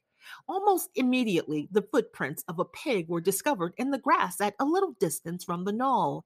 They could only be traced for a few yards, but appeared to lead to a hole in the hedge. Napoleon snuffed deeply at them and pronounced them to be Snowball's. He gave it as his opinion that Snowball had probably come from the direction of Foxwood Farm. "No more delays, comrades," cried Napoleon when the footprints had been examined. "There is work to be done. This very morning we begin rebuilding the windmill, and we will build all through the winter, rain or shine. We will teach this miserable traitor that he cannot undo our work so easily. Remember, comrades, there must be no alteration in our plans. They shall be carried out to the day. Forward, comrades! Long live the windmill! Long live Animal Farm!" Chapter 7. It was a bitter winter. The stormy weather was followed by sleet and snow, and then by a hard frost, which did not break till well into February. The animals carried on as best they could with the rebuilding of the windmill, well knowing that the outside world was watching them and that the envious human beings would rejoice and triumph if the mill were not finished on time. Out of spite, the human beings pretended not to believe that it was Snowball who had destroyed the windmill. They said that it had fallen down because the walls were too thin. The animals knew that this was not the case. Still, it had been decided to build the walls 3 feet thick this time instead of 18 inches as before, which meant collecting much larger quantities of stone. For a long time, the quarry was full of snowdrifts and nothing could be done. Some progress was made in the dry, frosty weather that followed, but it was cruel work, and the animals could not feel so hopeful about it as they had felt before. They were always cold and usually hungry as well. Only Boxer and Clover never lost heart. Squealer made excellent speeches on the joy of service and the dignity of labor. But the other animals found more inspiration in Boxer's strength and his never-failing cry of "I will work harder." In January, food fell short. The corn ration was drastically reduced, and it was announced that an extra potato ration would be issued to make up for it. Then it was discovered that the greater part of the potato crop had been frosted in the clamps, which had not been covered thickly enough. The potatoes had become soft and discolored, and only a few were edible. For days at a time, the animals had nothing to eat but chaff and mangles. Starvation seemed to stare them in the face. It was vitally necessary to conceal this fact from the outside world. Emboldened by the collapse of the windmill, the human beings were inventing fresh lies about Animal Farm. Once again, it was being put about that all the animals were dying of famine and disease, and that they were continually fighting among themselves and had resorted to cannibalism and infanticide. Napoleon was well aware of the bad results that might follow if the real facts of the food situation were known, and he decided to make use of Mr. Whymper to spread a contrary impression. Hitherto, the animals had had little or no contact with Whymper on his weekly visits. Now, however, a few selected animals, mostly sheep, were instructed to remark casually in his hearing that rations had been increased. In addition, Napoleon ordered the almost empty bins in the store shed to be filled nearly to the brim with sand, which was then covered up with what remained on the grain and meal. On some suitable pretext, Whymper was led through the store shed and allowed to catch a glimpse of the bins. He was deceived and continued to report to the outside world that there was no food shortage on Animal Farm. Nevertheless, towards the end of January, it became obvious that it would be necessary to procure some more grain from somewhere. In these days, Napoleon rarely appeared in public, but spent all his time in the farmhouse, which was guarded at each door by fierce-looking dogs. When he did emerge, it was in a ceremonial manner with an escort of 6 dogs who closely surrounded him and growled if anyone came too near. Frequently, he did not even appear on Sunday mornings, but issued his orders through one of the other pigs, usually Squealer. One Sunday morning, Squealer announced that the hens, who had just come in to lay again, must surrender their eggs. Napoleon had accepted, through Whymper, a contract for 400 eggs a week. The price of these would pay for enough grain and meal to keep the farm going till summer came and conditions were easier. When the hens heard this, they raised a terrible outcry. They had been warned earlier that this sacrifice might be necessary, but had not believed that it would really happen. They were just getting their clutches ready for the spring sitting, and they protested that to take eggs away now was murder. For the first time since the expulsion of Jones, there was something resembling a rebellion. Led by 3 young black Minorca poets, the hen made a determined effort to thwart Napoleon's wishes. Their method was to fly up to the rafters and there lay their eggs, which smashed to pieces on the floor. Napoleon acted swiftly and ruthlessly. He ordered the hens' rations to be stopped and decreed that any animal giving so much as a grain of corn to a hen should be punished by death. The dog saw to it that these orders were carried out. For 5 days the hens held out. Then they capitulated and went back to their nesting boxes. 9 hens had died in the meantime, their bodies buried in the orchard, and it was given out that they had died of coccidiosis. Whymper heard nothing of this affair, and the eggs were duly delivered, a grocer's van driving up to the farm once a week to take them away. All this while, no more had been seen of Snowball. He was rumored to be hiding on one of the neighboring farms, either Foxwood or Pinchfield. Napoleon was by this time on slightly better terms with the other farmers than before. It happened that there was in the yard a pile of timber which had been stacked there 10 years earlier when a beech spinney was cleared. It was well seasoned, and Whymper had advised Napoleon to sell it. Both Mr. Pilkington and Mr. Frederick were anxious to buy it. Napoleon was hesitating between the two, unable to make up his mind. It was noticed that whenever he seemed on the point of coming to an agreement with Frederick, Snowball was declared to be in hiding at Foxwood, when he inclined toward Pilkington, Snowball was said to be at Pinchfield. Suddenly, early in the spring, an alarming thing was discovered. Snowball was secretly frequenting the farm by night. The animals were so disturbed that they could hardly sleep in their stalls. Every night, it was said, he came creeping in under cover of darkness and performed all kinds of mischief. He stole the corn, he upset the milk pails, he broke the eggs, he trampled the seed beds, he gnawed the bark off the fruit trees. Whenever anything went wrong, it became usual to attribute it to Snowball. If a window was broken or a drain was blocked up, Someone was certain to say that Snowball had come in the night and done it, and when the key of the store shed was lost, the farm was convinced that Snowball had thrown it down the well. Curiously enough, they went on believing this even after the mislaid key was found under a sack of meal. The cows declared unanimously that Snowball crept into their stalls and milked them in their sleep. The rats, which had been troublesome that winter, were also said to be in league with Snowball. Napoleon decreed that there should be a full investigation into Snowball's activities. With his dogs in attendance, he set out and made a careful tour of inspection of the farm buildings, the other animals following at a respectful distance.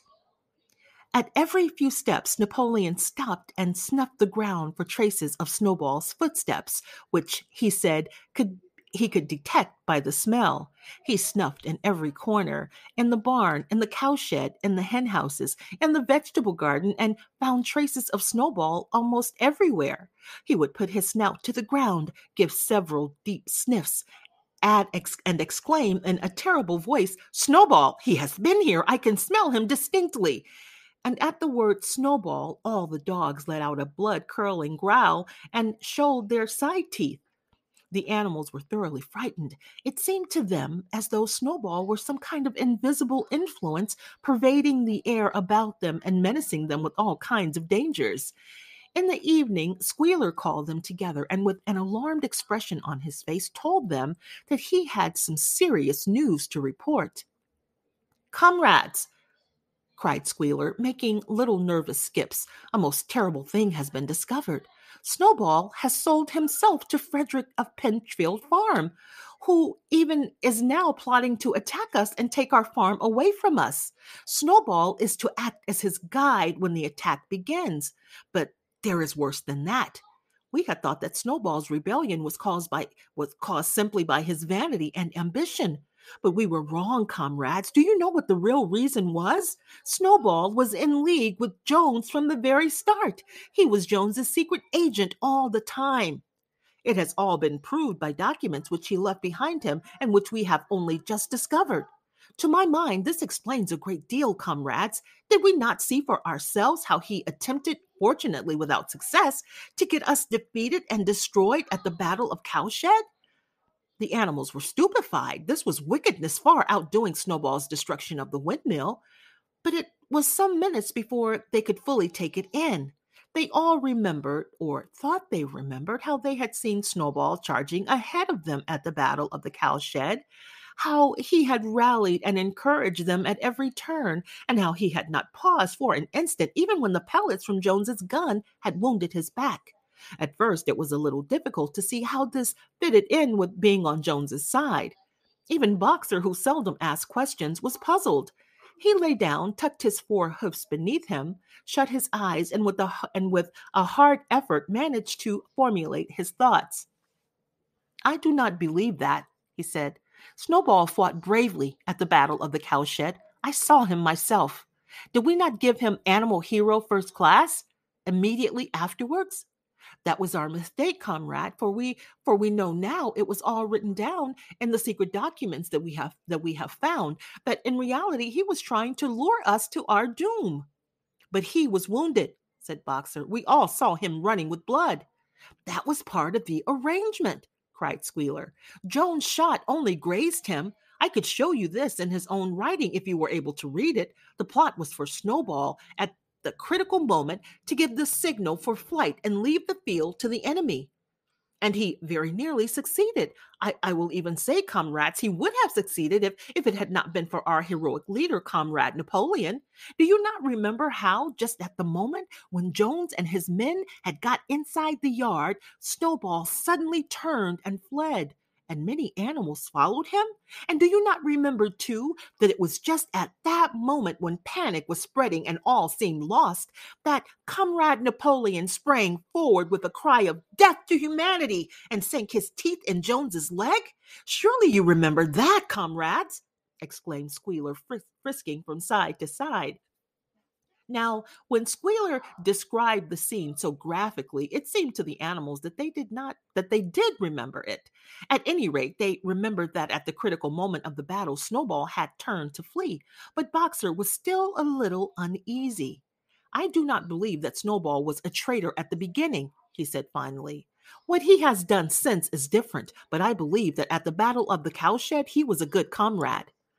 Our leader, Comrade Napoleon, announced Squealer, speaking very slowly and firmly, has stated categorically, comrade, that Snowball was Jones's agent from the very beginning. Yes, and from long before the rebellion was ever thought of. Ah, that is different, said Boxer. If Comrade Napoleon says it, it must be right. That is the true spirit, comrade, cried Squealer. But it was noticed that he cast a very ugly look at Boxer with his little twinkling eyes. He turned to go, then paused and added impressively, I warn every animal on this farm to keep his eyes very wide open, for we have reason to think that some of Snowball's secret agents are lurking among us at this moment. 4 days later, in the late afternoon, Napoleon ordered all the animals to assemble in the yard. When they were all gathered together, Napoleon emerged from the farmhouse, wearing both his medals, for he had recently awarded himself Animal Hero First Class and Animal Hero Second Class, with his 9 huge dogs frisking round him and uttering growls that sent shivers down all the animals' spines. They all cowered silently in their places, seeming to know in advance that some terrible thing was about to happen. Napoleon stood sternly surveying his audience. Then he uttered a high-pitched whimper. Immediately the dogs bounded forward, seized 4 of the pigs by the ear, and dragged them, squealing with pain and terror, to Napoleon's feet. The pigs' ears were bleeding. The dogs had tasted blood, and for a few moments they appeared to go quite mad. To the amazement of everybody, 3 of them flung themselves upon Boxer. Boxer saw them coming and put out his great hoof, caught a dog in mid-air, and pinned him to the ground. The dog shrieked for mercy, and the other 2 fled with their tails between their legs. Boxer looked at Napoleon to know whether he should crush the dog to death or let it go. Napoleon appeared to change countenance and sharply ordered Boxer to let the dog go, whereat Boxer lifted his hoof, and the dog slunk away, bruised and howling. Presently the tumult died down. The 4 pigs waited, trembling with guilt written on every line of their countenances. Napoleon now called upon them to confess their crimes. They were the same 4 pigs as had protested when Napoleon abolished the Sunday meetings. Without any further prompting, they confessed that they had been secretly in touch with Snowball ever since his expulsion, that they had collaborated with him in destroying the windmill, and that they had entered into an agreement with him to hand over Animal Farm to Mr. Frederick. They added that Snowball had privately admitted to them that he had been Jones's secret agent for past years. When they had finished their confession, the dogs promptly tore their throats out, and in a terrible voice Napoleon demanded whether any other animal had anything to confess. The 3 hens, who had been the ringleaders in the attempted rebellion over the eggs, now came forward and stated that Snowball had appeared to them in a dream and incited them to disobey Napoleon's orders. They, too, were slaughtered. Then a goose came forward and confessed to having secreted 6 ears of corn during the last year's harvest and eaten them in the night. Then a sheep confessed to having urinated in the drinking pool, urged to do this, so she said, by Snowball, and 2 other sheep confessed to having murdered an old ram, an especially devoted follower of Napoleon, by chasing him round and round a bonfire when he was suffering from a cough. They were all slain on the spot. And so the tale of confessions and executions went on until there was a pile of corpses lying before Napoleon's feet, and the air was heavy with the smell of blood, which had been unknown there since the expulsion of Jones. When it was all over, the remaining animals, except for the pigs and dogs, crept away in a body. They were shaken and miserable. They did not know which was more shocking, the treachery of the animals who had leagued themselves with Snowball, or the cruel retribution they had just witnessed. In the old days, there had often been scenes of bloodshed equally terrible, but it seemed to all of them that it was far worse now that it was happening among themselves. Since Jones had left the farm until today, no animal had killed another animal, not even a rat had been killed.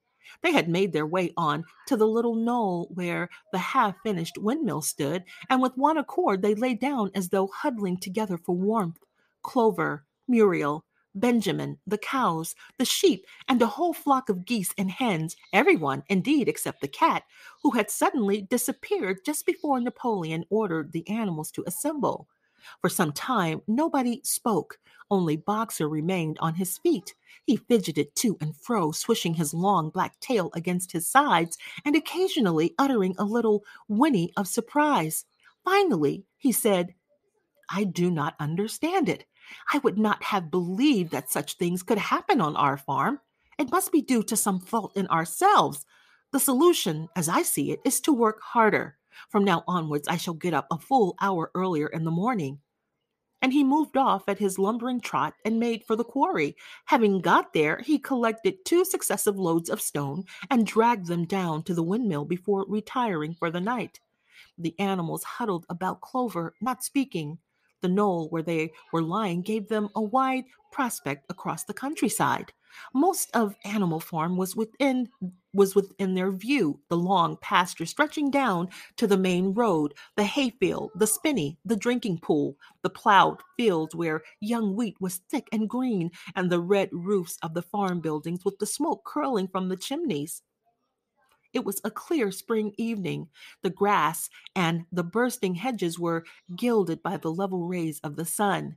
Never had the farm, and with a kind of surprise they remembered that it was their own farm, every inch of it their own property, appeared to the animals so desirable a place. As Clover looked down the hillside, her eyes filled with tears.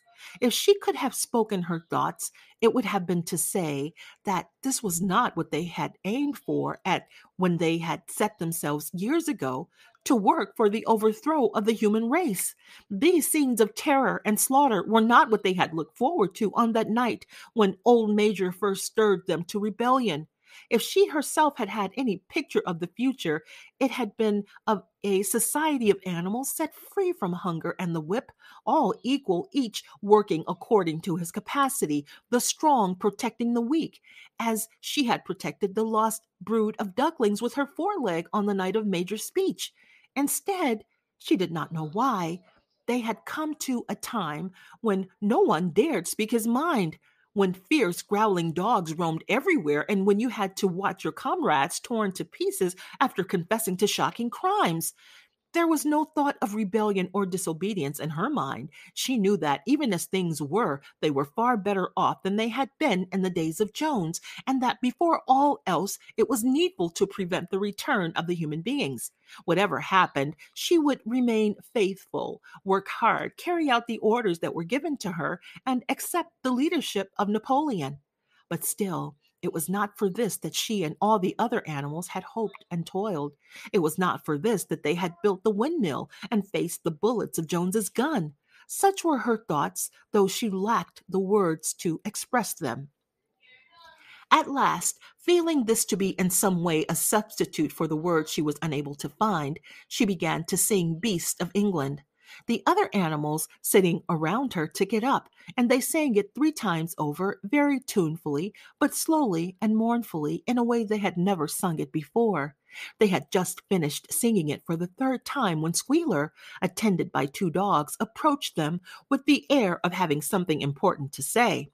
He announced that by a special decree of Comrade Napoleon, Beast of England had been abolished. From now onwards, it was forbidden to sing it. The animals were taken aback. "Why?" cried Muriel. "It's no longer needed, comrade," said Squealer stiffly. "Beast of England" was the song of the rebellion, but the rebellion is now completed. The execution of the traitors this afternoon was the final act. The enemy, both external and internal, has been defeated. In Beast of England, we expressed our longing for a better society in days to come. But that society has now been established. Clearly, this song no longer has any purpose.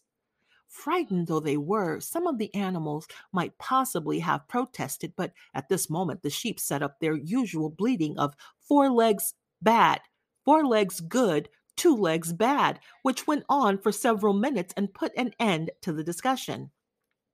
So, Beast of England was heard no more.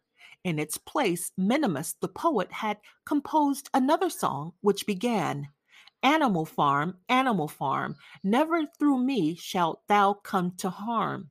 And this was sung every Sunday morning after the hoisting of the flag. But somehow neither the words nor the tune ever seemed to the animals to come up to Beasts of England. Chapter 8. A few days later, when the terror caused by the executions had died down, some of the animals remembered, or thought they remembered, that the sixth commandment decreed, "No animal shall kill any other animal." And though no one cared to mention it in the hearing of the pigs or the dogs, it was felt that the killings which had taken place did not square with this. Clover asked Benjamin to read her the sixth commandment, and when Benjamin, as usual, said that he refused to meddle in such matters, she fetched Muriel. Muriel read the commandment for her. It ran, "No animal shall kill any other animal without cause." Somehow or other, the last two words had slipped out of the animals' memory. But they saw now that the commandment had not been violated, for clearly there was good reason for killing the traitors who had leagued themselves with Snowball. Throughout the year, the animals worked even harder than they had worked in the previous year. To rebuild the windmill with walls twice as thick as before, and to finish it by the appointed date, together with the regular work of the farm, was a tremendous labor. There were times when it seemed to the animals that the longer they worked, the when it seemed to the animals that they worked longer hours and fed no better than they had been in Jones's day. On Sunday morning, Squealer, holding down a long strip of paper with his trotter, would read out to them lists of figures proving that the production of every class of foodstuff had increased by 200%, 300%, or 500%, as the case might be. The animals saw no reason to disbelieve him, especially as they could no longer remember very clearly what conditions had been like before the rebellion. All the same, there were days when they felt that they would sooner have had less figures and more food. All orders were now issued through Squealer or one of the other pigs. Napoleon himself was not seen in public as often as once in a fortnight. When he did appear, he was attended not only by his retinue of dogs, but by a black cockerel who marched in front of him and acted as a kind of trumpeter, letting out a loud cock-a-doodle-doo before Napoleon spoke.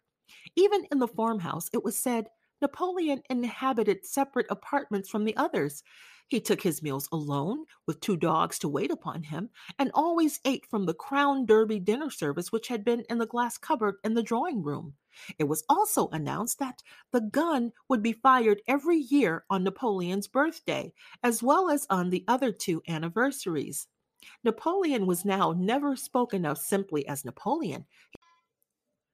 He was always referred to in formal style as our leader, Comrade Napoleon, and the pigs liked to invent for him such titles as Father of all animals, Terror of mankind, Protector of the sheepfold, Duckling's friend, and the like.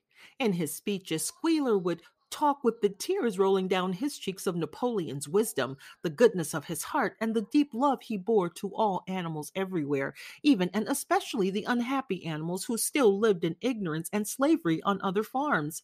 It had become usual to give Napoleon the credit for every successful achievement and every stroke of good fortune. You would often hear one hen remark to another, "Under the guidance of our leader, Comrade Napoleon, I have laid 5 eggs in 6 days." Or two cows enjoying a drink at the pool would exclaim, "Thanks to the leadership of Comrade Napoleon, how excellent this water tastes." The general feeling on the farm was well expressed in a poem entitled Comrade Napoleon, which was composed by Minimus, and it ran as follows. Friend of fatherless, friend of happiness, fountain of happiness, Lord of the swill bucket, oh, how my soul is on fire when I gaze at thy calm and commanding eye. Like the sun in the sky, Comrade Napoleon. Thou art the giver of all that thy creatures love. Full belly twice a day, clean straw to roll upon. Every beast, great or small, sleeps in peace in his stall. Thou watchest over all, comrade Napoleon. Had I sucking pig ere he had grown as big, even as a pint bottle or a rolling pin he should have learned to be, faithful and true to thee. Yes, his first squeak should be, Comrade Napoleon. Napoleon approved of this poem and caused it to be inscribed on the wall of the big barn and the opposite end of the Seven Commandments. It was surmounted by a portrait of Napoleon in profile executed by Squealer in white paint. Meanwhile, through the agency of Whymper, Napoleon was engaged in complicated negotiations with Frederick and Pilkington. The pile of timber was still unsold. Of the two, Frederick was the more anxious to get hold of it, but he would not offer a reasonable price. At the same time, there were renewed rumors that Frederick and his men were plotting to attack Animal Farm and to destroy the windmill, the building of which had aroused furious jealousy in him. Snowball was known to be still skulking on the Pinchfield farm. In the middle of the summer, the animals were alarmed to hear that three hens had come forward and confessed that, inspired by Snowball, they had entered into a plot to murder Napoleon. They were executed immediately, and fresh precautions for Napoleon's safety were taken. 4 dogs guarded his bed at night, one at each corner, and a young pig named Pink Eye was given the task of tasting all his food before he ate it, lest he should be poisoned. At about the same time it was given out that Napoleon had arranged to sell the pile of timber to Mr. Pilkington. He was also going to enter into a regular agreement for the exchange of certain products between Animal Farm and Foxwood. The relations between Napoleon and Pilkington, though they were only conducted through Whymper, were almost friendly. The animals distrusted Pilkington as a human being, but greatly preferred him to Frederick, whom they both feared and hated. As the summer wore on and the windmill neared completion, the rumors of an impending treacherous new attack grew stronger and stronger. Frederick, it was said, intended to bring against them 20 men, all armed with guns, and he had already bribed the magistrates and police so that if he could once get hold of the title deeds of Animal Farm, they would ask no questions. Moreover, terrible stories were leaking out from Pinchfield about the cruelties that Frederick practiced upon his animals. He had flogged an old horse to death. He starved his cows. He had killed a dog by throwing it into the furnace. He amused himself in the evenings by making cocks fight with splinters of razor blade tied to their spurs. The animals' blood boiled with rage when they had heard of these things being done to their comrades, and sometimes they clamored to be allowed to go out in a body and attack Pinchfield Farm, drive out the humans and set the animals free. But Squealer counseled them to avoid rash actions and trust in Comrade Napoleon's strategy. Nevertheless, feeling against Frederick continued to run high. One Sunday morning, Napoleon appeared in the barn and explained that he had never at any time contemplated selling the pile of timber to Frederick. He considered it beneath his dignity, he said, to have dealings with scoundrels of that description. The pigeons, who were still sent out to spread tidings of the rebellion, were forbidden to set foot anywhere on Foxwood, and were also ordered to drop their former slogan of death to humanity in favor of death to Frederick. In the late summer, yet another of Snowball's machinations was laid bare. The wheat crop was full of weeds, and it was discovered that on one of his nocturnal visits, Snowball had mixed weed seeds with the seed corn. A gander who had been privy to the plot had confessed his guilt to Squealer and immediately committed suicide by swallowing deadly nightshade berries. The animals now also learned that Snowball had never, as many of them had believed hitherto, received the order of Animal Hero, First Class. This was merely a legend which had been spread some time after the Battle of the Cowshed by Snowball himself. So far from being decorated, he had been censured for showing cowardice in the battle. Once again, some of the animals heard this with certain bewilderment, but Squealer was soon able to convince them that their memories had been at fault. In the autumn, by a tremendous, exhausting effort, for the harvest had to be gathered at almost the same time, the windmill was finished. The machinery still had to be installed, and Whymper was negotiating the purchase of it, but the structure was completed. In the teeth of every difficulty, in spite of inexperience, of primitive implements, of bad luck, and of Snowball's treachery, the work had been finished punctually to the very day. Tired out but proud, the animals walked round and round their masterpiece, which appeared even more beautiful in their eyes than when it had been built the first time. Moreover, the walls were twice as thick as before. Nothing short of explosives would lay them low this time, and when they thought of how they had labored, what discouragements they had overcome, and the enormous difference that it would make in their lives when the sails were turning and the dynamos running, when they thought of all this, their tiredness forsook them, and they gamboled round and round the windmill, uttering cries of triumph. Napoleon himself, attended by his dogs and his cockerel, came down to inspect the completed work. He personally congratulated the animals on their achievement and announced that the mill would be named Napoleon Mill.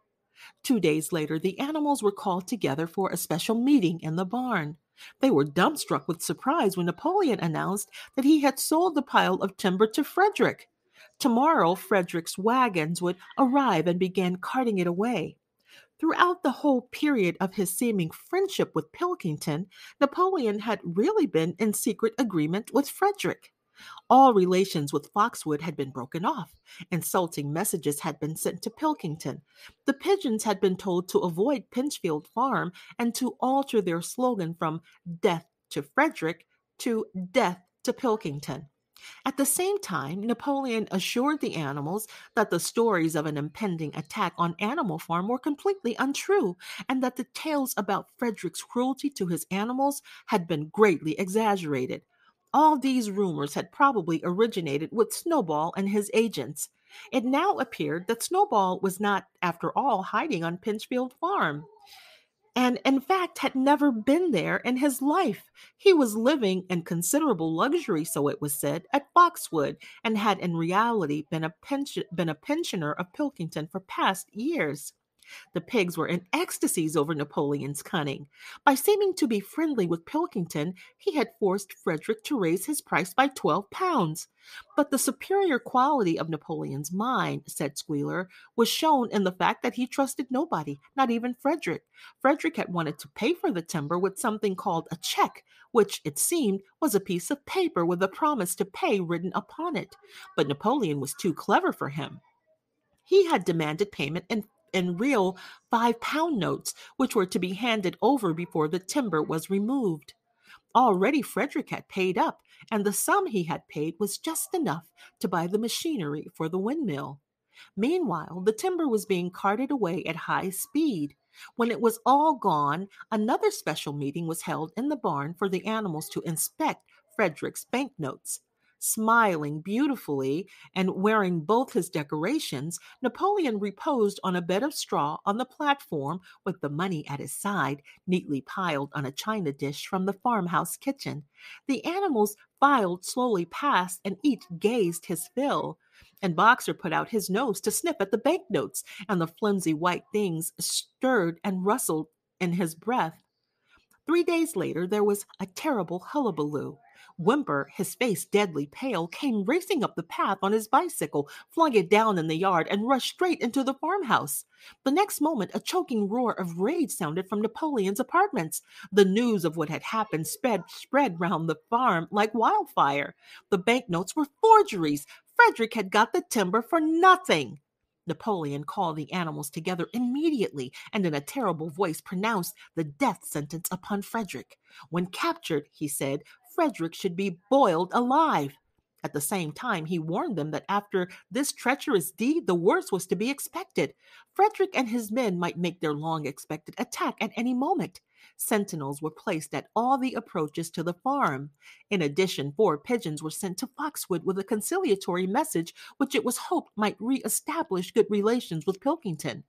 The very next morning, the attack came. The animals were at breakfast when the lookouts came racing in with the news that Frederick and his followers had already come through the 5-barred gate. Boldly enough, the animals sailed forth to meet them, but this time they did not have the easy victory that they had had in the Battle of the Cowshed. There were 15 men with half a dozen guns between them, and they opened fire as soon as they got within 50 yards. The animals could not face the terrible explosions of the stinging pellets, and in spite of the efforts of Napoleon and Boxer to rally them, they were soon driven back. A number of them were already wounded. They took refuge in the farm buildings and peeped cautiously out from chinks and knotholes. The whole of the big pasture, including the windmill, was in the hands of the enemy. For the moment, even Napoleon seemed at a loss. He paced up and down without a word, his tail rigid and twitching. Wistful glances were sent in the direction of Foxwood. If Pilkington and his men would help them, the day might yet be won. But at this moment, the 4 pigeons who had been sent out on the day before returned, one of them bearing a scrap of paper from Pilkington. On it was penciled the words, "Serves you right." Meanwhile, Frederick and his men had halted about the windmill. The animals watched them, and a murmur of dismay went round. 2 of the men had produced a crowbar and a sledgehammer. They were going to knock the windmill down. "Impossible!" cried Napoleon. "We have built the walls far too thick for that. They could not knock it down in a week. Courage, comrades!" But Benjamin was watching the movements of the men intently. The 2 with the hammer and the crowbar were drilling a hole near the base of the windmill. Slowly and with an air almost of amusement, Benjamin nodded his long muzzle. "I thought so," he said. "You do not see what they are doing? In another moment they are going to pack blasting powder into that hole." Terrified, the animals waited. It was impossible now to venture out of the shelter of the buildings. After a few minutes, the men were seen to be running in all directions.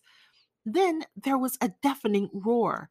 The pigeons swirled into the air, and all the animals, except Napoleon, flung themselves flat on their bellies and hid their faces. When they got up again, a huge cloud of black smoke was hanging where the windmill had been. Slowly, the breeze drifted it away. The windmill had ceased to exist. And at this sight, the animals' courage returned to them. The fear and despair they had felt a moment earlier were drowned in their rage against this vile, contemptible act. A mighty cry for vengeance went up, and without waiting for orders, they charged forth in a body and made straight for the enemy. This time they did not heed the cruel pellets that swept over them like hail. It was a savage, bitter battle. The men fired again and again, and when the animals got to close quarters, lashed out with their sticks and the heavy boots. A cow, 3 sheep, and 2 geese were killed, and nearly everyone was wounded. Even Napoleon, who was directing operations from the rear, had the tip of his tail chipped by a pellet. But the men did not go unscathed either. 3 of them had their heads broken by blows from Boxer's hoofs. Another was gored in the belly by a cow's horn. Another had his trousers nearly torn off by Jessie and Bluebell.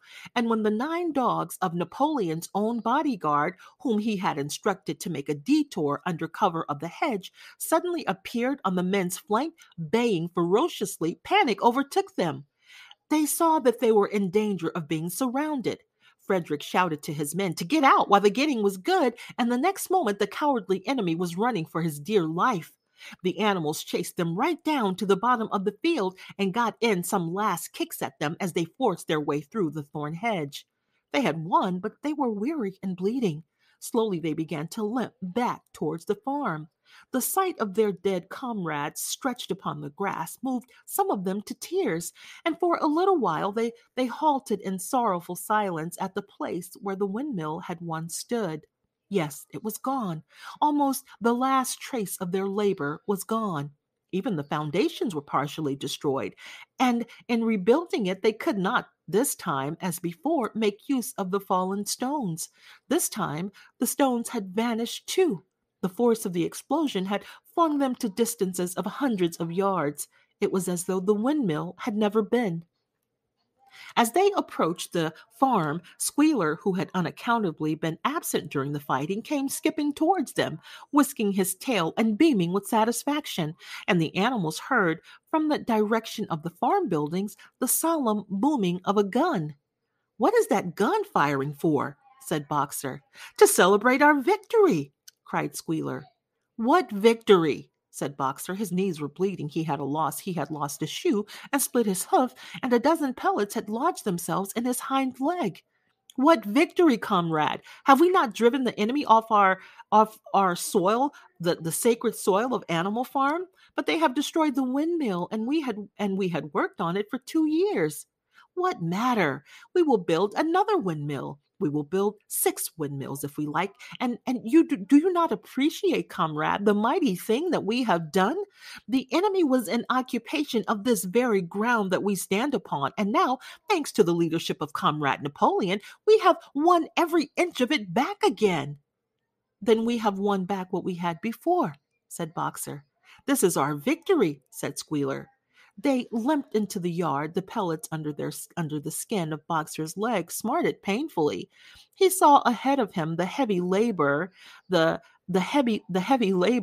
of rebuilding the windmill from the foundations, and already in imagination he braced himself for the task. But for the first time it occurred to him that he was 11 years old, and that perhaps his great muscles were not what they had once been. But when the animals saw the green flag flying and heard the gun firing again, 7 times it was fired in all, and heard the speech that Napoleon made, congratulating them on their conduct, it did not seem to them, after all, that they had won a great victory. The animals slain in the battle were given a solemn funeral. Boxer and Clover pulled the wagon which served as a hearse, and Napoleon himself walked at the head of the procession. 2 whole days were given over to celebrations. There were songs, speeches, and more firing of the gun, and a special gift of an apple was bestowed upon every animal, with 2 ounces of corn for each bird and 3 biscuits for each dog.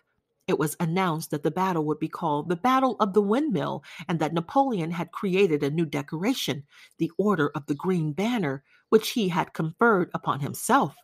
In the general rejoicings, the unfortunate affair of the banknotes was forgotten. It was a few days later than this that the pigs came upon a case of whiskey in the cellars of the farmhouse. It had been overlooked at the time when the house was first occupied. That night there came from the farmhouse the sound of loud singing, in which, to everyone's surprise, the strains of Beast of England were mixed up. At about 9:30, Napoleon, wearing an old bowler hat of Mr. Jones's, was distinctly seen to emerge from the back door, gallop rigidly round the yard, and disappear indoors again.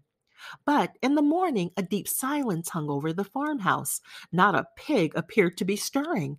It was nearly 9 o'clock when Squealer made his appearance, walking slowly and dejectedly, his eyes dull, his tail hanging limply behind him, and with every appearance of being seriously ill. He called the animals together and told them that he had a terrible piece of news to impart. Comrade Napoleon was dying. A cry of lamentation went up. Straw was laid down outside the doors of the farmhouse, and the animals walked on tiptoe, with tears in their eyes. They asked one another what they should do if their leader were taken away from them. A rumor went round that Snowball had, after all, contrived to introduce poison into Napoleon's food. At 11 o'clock, Squealer came out to make another announcement. As his last act upon earth, Comrade Napoleon had pronounced a solemn decree. The drinking of alcohol was to be punished by death. By the evening, however, Napoleon appeared to be somewhat better, and the following morning Squealer was able to tell them that he was well on the way to recovery. By the evening of that day, Napoleon was back at work, and on the next day it was learned that he had instructed Whymper to purchase in Willingdon some booklets on brewing and distilling. A week later, Napoleon gave orders that the small paddock beyond the orchard, which it had previously been intended to set aside as a grazing ground for animals who were past work, was to be plowed up. It was given out that the pasture was exhausted and needed reseeding, but it soon became known that Napoleon intended to sow it with barley. About this time, there occurred a strange incident which hardly anyone was able to understand. One night, about 12 o'clock, there was a loud crash in the yard, and the animals rushed out of their stalls. It was a moonlit night. At the foot of the end wall of the big barn, where the 7 Commandments were written, there lay a ladder broken in 2 pieces. Squealer, temporarily stunned, was sprawling beside it, and near at hand there lay a lantern, a paintbrush, and an overturned pot of white paint. The dogs immediately made a ring round Squealer and escorted him back to the farmhouse as soon as he was able to walk. None of the animals could form any idea as to what this meant, except old Benjamin, who nodded his muzzle with a knowing air and seemed to understand, but would say nothing. But a few days later, Muriel, reading over the 7 Commandments to herself, noticed that there was yet another of them which the animals had remembered wrong. They had thought the 5th Commandment was no animal shall drink alcohol, but there were 2 words that they had forgotten. Actually, the commandment read, no animal shall drink alcohol to excess. Chapter 9. Boxer's split hoof was a long time in healing. They had started the rebuilding of the windmill the day after the victory celebrations were ended. Boxer refused to take even a day off work and made it a point of honor not to let it be seen that he was in pain. In the evenings, he would admit privately to Clover that the hoof troubled him a great deal. Clover treated the hoof with poultices of herbs which she prepared by chewing them, and both she and Benjamin urged Boxer to work less hard. A horse's lungs do not last forever, she said to him, but Boxer would not listen. He had, he said, only one real ambition left, to see the windmill well under way before he reached the age for retirement. At the beginning, when the laws of Animal Farm were first formulated, the retiring age had been fixed for horses and pigs at 12, for cows at 14, for dogs at 9, for sheep at 7, and for hens and geese at 5. Liberal old age pensions had been agreed upon.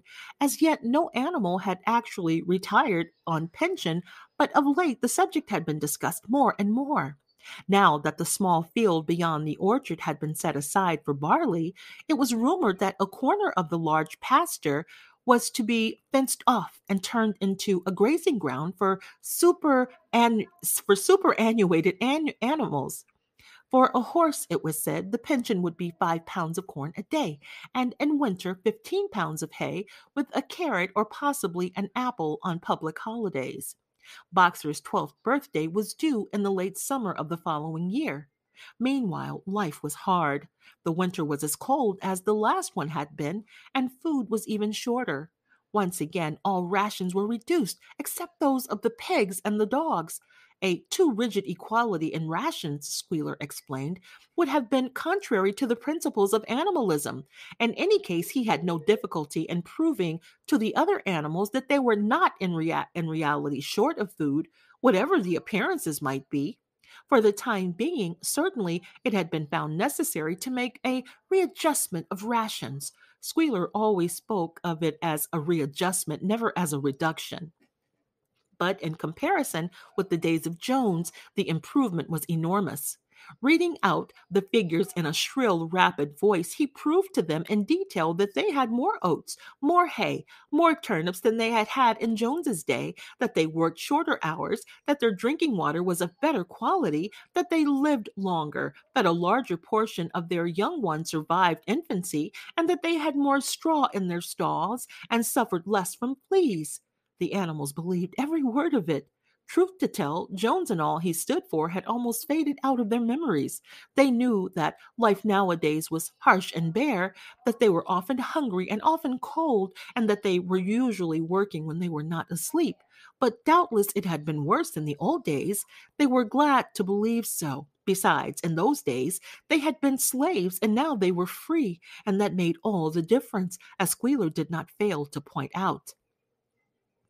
There were many more mouths to feed now. In the autumn, the four sows had all littered about simultaneously, producing 31 young pigs between them.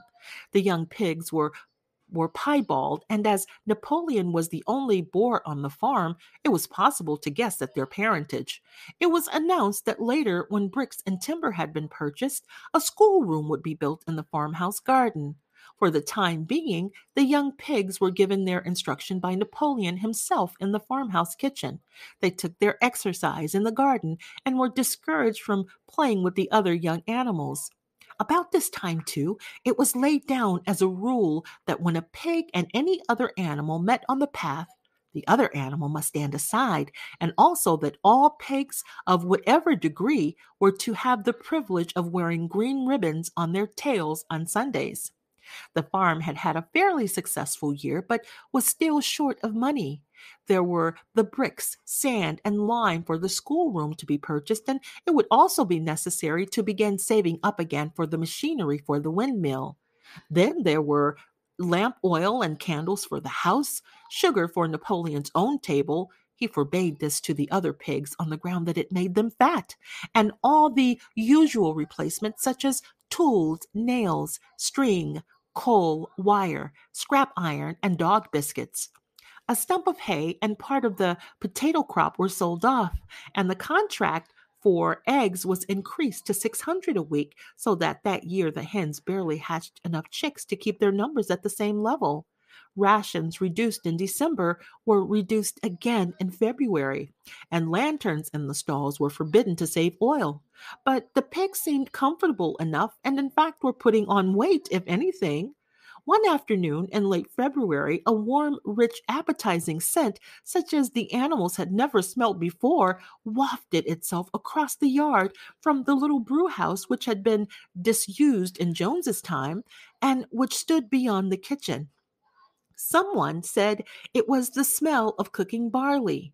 The animals sniffed the air hungrily and wondered whether a warm mash was being prepared for their supper. But no warm mash appeared, and on the following Sunday it was announced that from now onwards all barley would be reserved for the pigs. The field beyond the orchard had already been sown with barley, and the news soon leaked out that every pig was now receiving a ration of a pint of beer daily, with half a gallon for Napoleon himself, which was always served to him in the Crown Derby soup tureen. But if there were hardships to be borne, they were partly offset by the fact that life nowadays had a greater dignity than it had before. There were more songs, more speeches, more processions. Napoleon had commanded that once a week there should be held something called a spontaneous demonstration, the object of which was to celebrate the struggles and triumphs of Animal Farm. At the appointed times, the animals would leave their work and march round the precincts of the farm in military formation, with the pigs leading, then the horses, then the cows, then sheep, and then the poultry. The dogs flanked the procession, and at the head of all marched Napoleon's black cockerel. Boxer and Clover always carried between them a green banner marked with the hoof and the horn and the caption, "Long live Comrade Napoleon." Afterwards, there were recitations of poems composed in Napoleon's honor, and a speech by Squealer giving particulars of the latest increases in the production of foodstuffs, and on occasion a shot was fired from the gun. The sheep were the greatest devotees of the spontaneous demonstration, and if anyone complained, as a few animals sometimes did when no pigs or dogs were near, that they wasted time and meant a lot of standing about in the cold, the sheep were sure to silence them with tremendous bleating of 4 legs good, 2 legs bad. But by and large, the animals enjoyed these celebrations. They found it comforting to be reminded that, after all, they were truly their own masters and that the work they did was for their own benefit. So that, with the songs, the processions, Squealer's list of figures, the thunder of the gun, the crowing of the cockerel, and the fluttering of the flag, they were able to forget that their bellies were empty, at least part of the time. In April, Animal Farm was proclaimed a republic, and it became necessary to elect a president. There was only one candidate, Napoleon, who was elected unanimously. On the same day, it was given out that fresh documents had been discovered, which revealed further details about Snowball's complicity with Jones. It now appeared that Snowball had not, as the animals had previously imagined, merely attempted to lose the battle of the cowshed by means of a stratagem, but had been openly fighting on Jones's side. In fact, it was he who had actually been the leader of the human forces and had charged into battle with the words "Long live humanity" on his lips. The wounds on Snowball's back, which a few of the animals still remembered to have seen, had been inflicted by Napoleon's teeth. In the middle of the summer, Moses the raven suddenly reappeared on the farm after an absence of several years. He was quite unchanged, still did no work, and talked in the same strain as ever about Sugar Candy Mountain.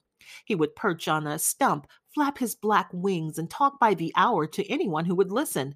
"Up there, comrades," he would say solemnly, pointing to the sky with his large beak. "Up there, just on the other side of that dark cloud that you can see, there it lies, Sugar Candy Mountain, that happy country where we poor animals shall rest forever from our labors." He even claimed to have been there on one of his higher flights and to have seen the everlasting fields of clover and the linseed cake and lump sugar growing on the hedges. Many of the animals believed him. Their lives now, they reasoned, were hungry and laborious. Was it not right and just that a better world should exist somewhere else? A thing that was difficult to determine was the attitude of the pigs toward Moses. They all declared contemptuously that his stories about Sugar Candy Mountain were lies, and yet they allowed him to remain on the farm, not working, with an allowance of a gill of beer a day. After, after his hoof had healed up, Boxer worked harder than ever. Indeed, all the animals worked like slaves that year. Apart from the regular work of the farm and the rebuilding of the windmill, there was the schoolhouse for the young pigs, which was started in March. Sometimes the long hours on insufficient food were hard to bear, but Boxer never faltered. In nothing that he said or did was there any sign that his strength was not what it had been. It was only his appearance that was a little altered. His hide was less shiny than it had used to be, and his great haunches seemed to have shrunken. The others said, "Boxer will pick up when the spring grass comes on." But the spring came, and Boxer grew no fatter. Sometimes on the slope leading to the top of the quarry, when he braced his muscles against the weight of some vast boulder, it seemed that nothing kept him on his feet except the will to continue. At such times, his lips were seen to form the words, "I will work harder." He had no voice left. Once again, Clover and Benjamin warned him to take care of his health, but Boxer paid no attention. His 12th birthday was approaching. He did not care what happened so long as a good store of stone was accumulated before he went on pension. Late one evening in the summer, a sudden rumor ran round the farm that something had happened to Boxer. He had gone out alone to drag a load of stone down to the windmill. And sure enough, the rumor was true. A few minutes later, two pigeons came racing in with the news. "Boxer has fallen. He is lying on his side and can't get up." About half the animals on the farm rushed out to the knoll where the windmill stood. There lay Boxer, between the shafts of the cart, his neck stretched out, unable even to raise his head. His eyes were glazed, his sides matted with sweat. A thin stream of blood had trickled out of his mouth. Clover dropped to her knees at his side. "Boxer!" she cried. "How are you?" "It is my lung," said Boxer in a weak voice. "It does not matter. I think you will be able to finish the windmill without me. There is a pretty good store of stone accumulated. I had only another month to go in any case. To tell you the truth, I had been looking forward to my retirement, and perhaps as Benjamin is growing old too, they will let him retire at the same time and be a companion to me." "But we must get up at once," said Clover. "Run, somebody, and tell Squealer what has happened." All the other animals immediately raced back to the farmhouse to give Squealer the news. Only Clover remained, and Benjamin, who lay down at Boxer's side, and without speaking kept the flies off him with his long tail. About after a quarter of an hour, Squealer appeared, full of sympathy and concern. He said that Comrade Napoleon had learned with the very deepest of distress of his misfortune to one of the most loyal workers on the farm, and was already making arrangements to send Boxer to be treated in the hospital at Willingdon. The animals felt a little uneasy about this, except for Molly and Snowball. No other animal had ever left the farm, and they did not like to think of their sick comrade in the hands of human beings. However, Squealer easily convinced them that the veterinary surgeon in Willingdon could treat Boxer's case more satisfactorily than could be done on the farm. And about half an hour later, when Boxer had somewhat recovered, he was with difficulty got on to his feet and managed to limp back to his stall where Clover and Benjamin had prepared a good bed of straw for him. For the next 2 days, Boxer remained in his stall. The pigs had sent out a large bottle of pink medicine, which they had found in the medicine chest in the bathroom, and Clover administered it to Boxer twice a day after meals. In the evening, she lay in his stall and talked to him, while Benjamin kept the flies off him. Boxer professed not to be sorry for what had happened. If he made a good recovery, he might expect to live another 3 years, and he looked forward to the peaceful days that he would spend in the corner of the big pasture. It would be the first time that he had had leisure to study and improve his mind. He intended, he said, to devote the rest of his life to learning the remaining 22 letters of the alphabet. However, Benjamin and Clover could only be with Boxer after working hours, and it was in the middle of the day when the van came to take him away. The animals were all at work weeding turnips under the supervision of a pig when they were astonished to see Benjamin come galloping from the direction of the farm buildings, braying at the top of his voice. It was the first time that they had ever seen Benjamin excited. Indeed, it was the first time that anyone had ever seen him gallop. "Quick, quick!" he shouted. "Come at once! They're taking Boxer away!" Without waiting for the orders from the pig, the animals broke off work and raced back to the farm buildings. Sure enough, there in the yard was a large closed van drawn by 2 horses with lettering on its side, and a sly-looking man in a low-crowned bowler hat sitting on the driver's seat, and Boxer's stall was empty. The animals crowded round the van. "Goodbye, Boxer," they chorused. "Goodbye."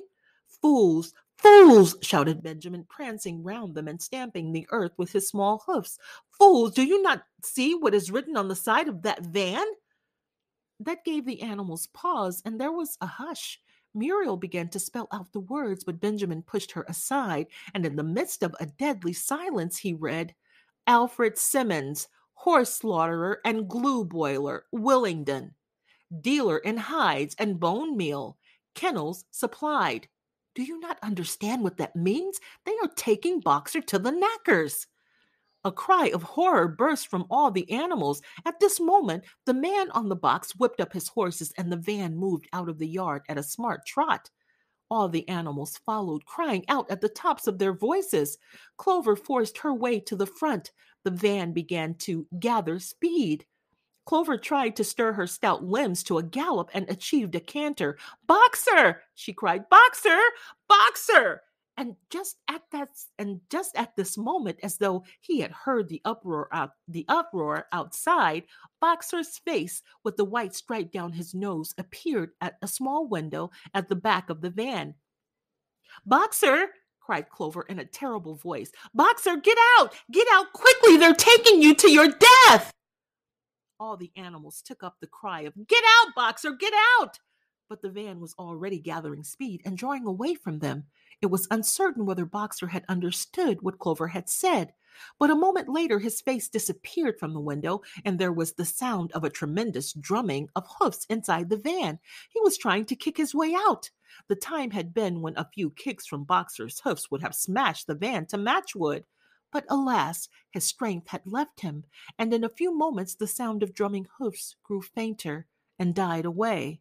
In desperation, the animals began appealing to the 2 horses which drew the van to stop. "Comrades, comrades!" they shouted. "Don't take your own brother to his death!" But the stupid brutes, too ignorant to realize what was happening, merely set back their ears and quickened their pace. Boxer's face did not reappear at the window. "Too late!" Someone thought of racing ahead and shutting the 5-barred gate, but in another moment the van was through it and rapidly disappearing down the road. Boxer was never seen again. 3 days later, it was announced that he had died in the hospital at Willingdon in spite of receiving every attention a horse could have. Squealer came to announce the news to the others. He had, he said, been present during Boxer's last hours. "It was the most affecting sight I have ever seen," said Squealer, lifting his trotter and wiping away a tear. "I was at his bedside at the very last, and at the end, almost too weak to speak, he whispered in my ear that his soul's sorrow was to have passed on before the windmill was finished. 'Forward, comrades,' he whispered. 'Forward in the name of the rebellion. Long live Animal Farm. Long live Comrade Napoleon. Napoleon is always right.' Those were his very last words, comrades." Here, Squealer's demeanor suddenly changed. He fell silent for a moment, and his little eyes darted suspicious glances from side to side before he proceeded. It had come to his knowledge, he said, that a foolish and wicked rumor had been circulated at the time of Boxer's removal. Some of the animals had noticed that the van which took Boxer away was marked horse slaughterer, and had actually jumped to the conclusion that Boxer was being sent to the knackers. It was almost unbelievable, said Squealer, that any animal could be so stupid. "Surely," he cried indignantly, whisking his tail and skipping from side to side, "surely they knew their beloved leader, Comrade Napoleon, better than that." But the explanation was really very simple. The van had previously been the property of the knacker and had been bought by the veterinary surgeon who had not yet painted the old name out. That was how the mistake had arisen. The animals were enormously relieved to hear this, and when Squealer went on to give further graphic details of Boxer's deathbed, the admirable care he had received, and the expensive medicines for which Napoleon had paid without a thought as to the cost, their last doubts disappeared, and the sorrow that they felt for their comrade's death was tempered by the thought that at least he had died happy. Napoleon himself appeared at the meeting on the following Sunday morning and pronounced a short oration in Boxer's honor.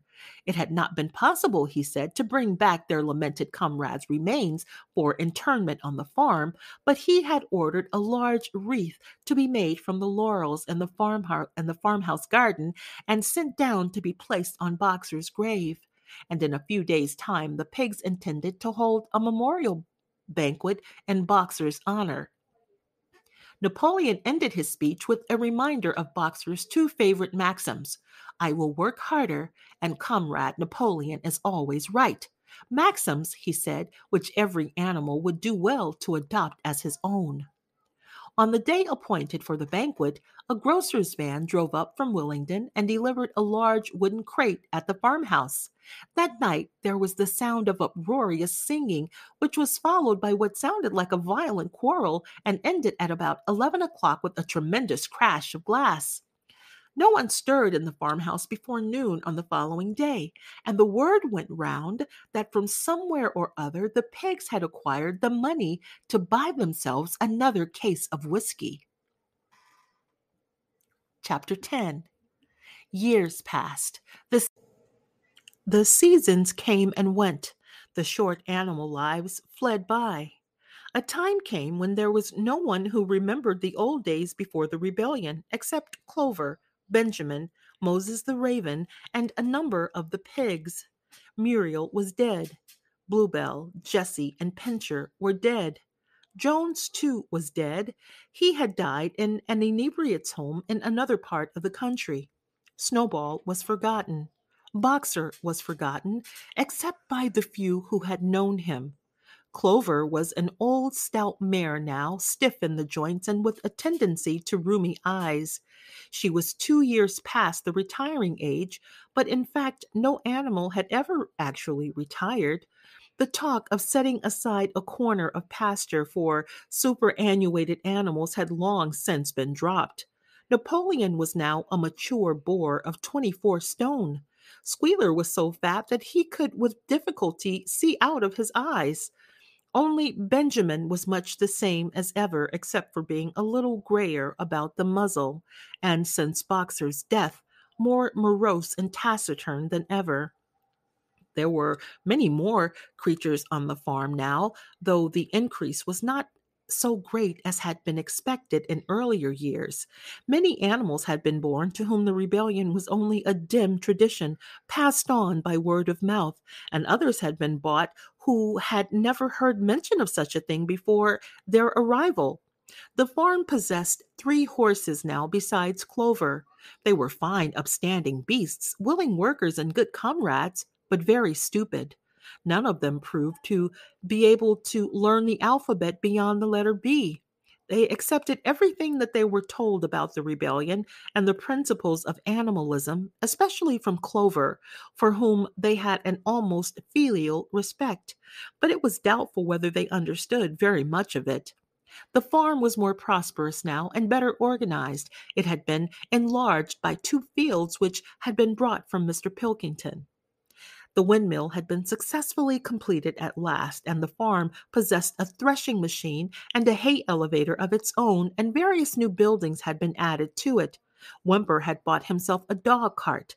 The windmill, however, had not after all been used for generating electrical power. It was used for milling corn and brought in a handsome money profit. The animals were hard at work building yet another windmill when that one was finished, so it was said the dynamos would be installed. But the luxuries of which Snowball had once taught the animals to dream, the stalls with electric light and hot and cold water, and the 3-day week were no longer talked about. Napoleon had denounced such ideas as contrary to the spirit of animalism. The truest happiness, he said, lay in working hard and living frugally. Somehow, it seemed as though the farm had grown richer without making the animals themselves any richer, except, of course, for the pigs and the dogs. Perhaps this was partly because there were so many pigs and so many dogs. It was not that these creatures did not work after their fashion. There was, as Squealer was never tired of explaining, endless work in the supervision and organization of the farm. Much of this work was of a kind that the other animals were too ignorant to understand. For example, Squealer told them that the pigs had to expend enormous labors every day upon mysterious things called files, reports, minutes, and memoranda. These were large sheets of paper which had to be closely covered with writing, and as soon as they were so covered, they were burnt in the furnace. This was of the highest importance for the welfare of the farm, Squealer said. But still, neither pigs nor dogs produced any food by their own labor, and there were very many of them, and their appetites were always good. As for the others, their life, so far as they knew, was as it had always been. They were they were generally hungry, they slept on straw, they drank from the pool, they labored in the fields. In winter, they were troubled by the cold, and in the summer by the flies. Sometimes the older ones among them racked their dim memories and tried to determine whether, in the early days of the rebellion, when Jones's expulsion was still recent, things had been better or worse than now. They could not remember. There was nothing with which they could compare their present lives. They had nothing to go on except Squealer's list of figures, which invariably demonstrated that everything was getting better and better. The animals found the problem insoluble. In any case, they had little time for speculating on such things now. Only old Benjamin professed to remember every detail of his long life and to know that things never had been nor ever could be much better or much worse. Hunger, hardship, disappointment, being, so he said, the unalterable law of life. And yet the animals never gave up hope. More, they never lost, even for an instant, their sense of honor and privilege in being members of Animal Farm.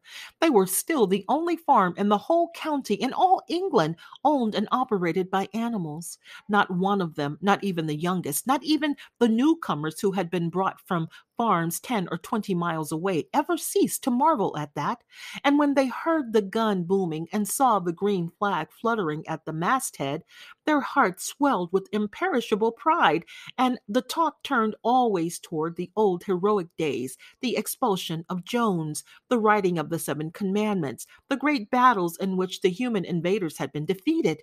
None of the old dreams had been abandoned. The republic of the animals which Major had foretold, when the green fields of England should be untrodden by human feet, was still believed in. Some day it was coming. It might not be soon. It might not be within the lifetime of any animal living now, but it was coming.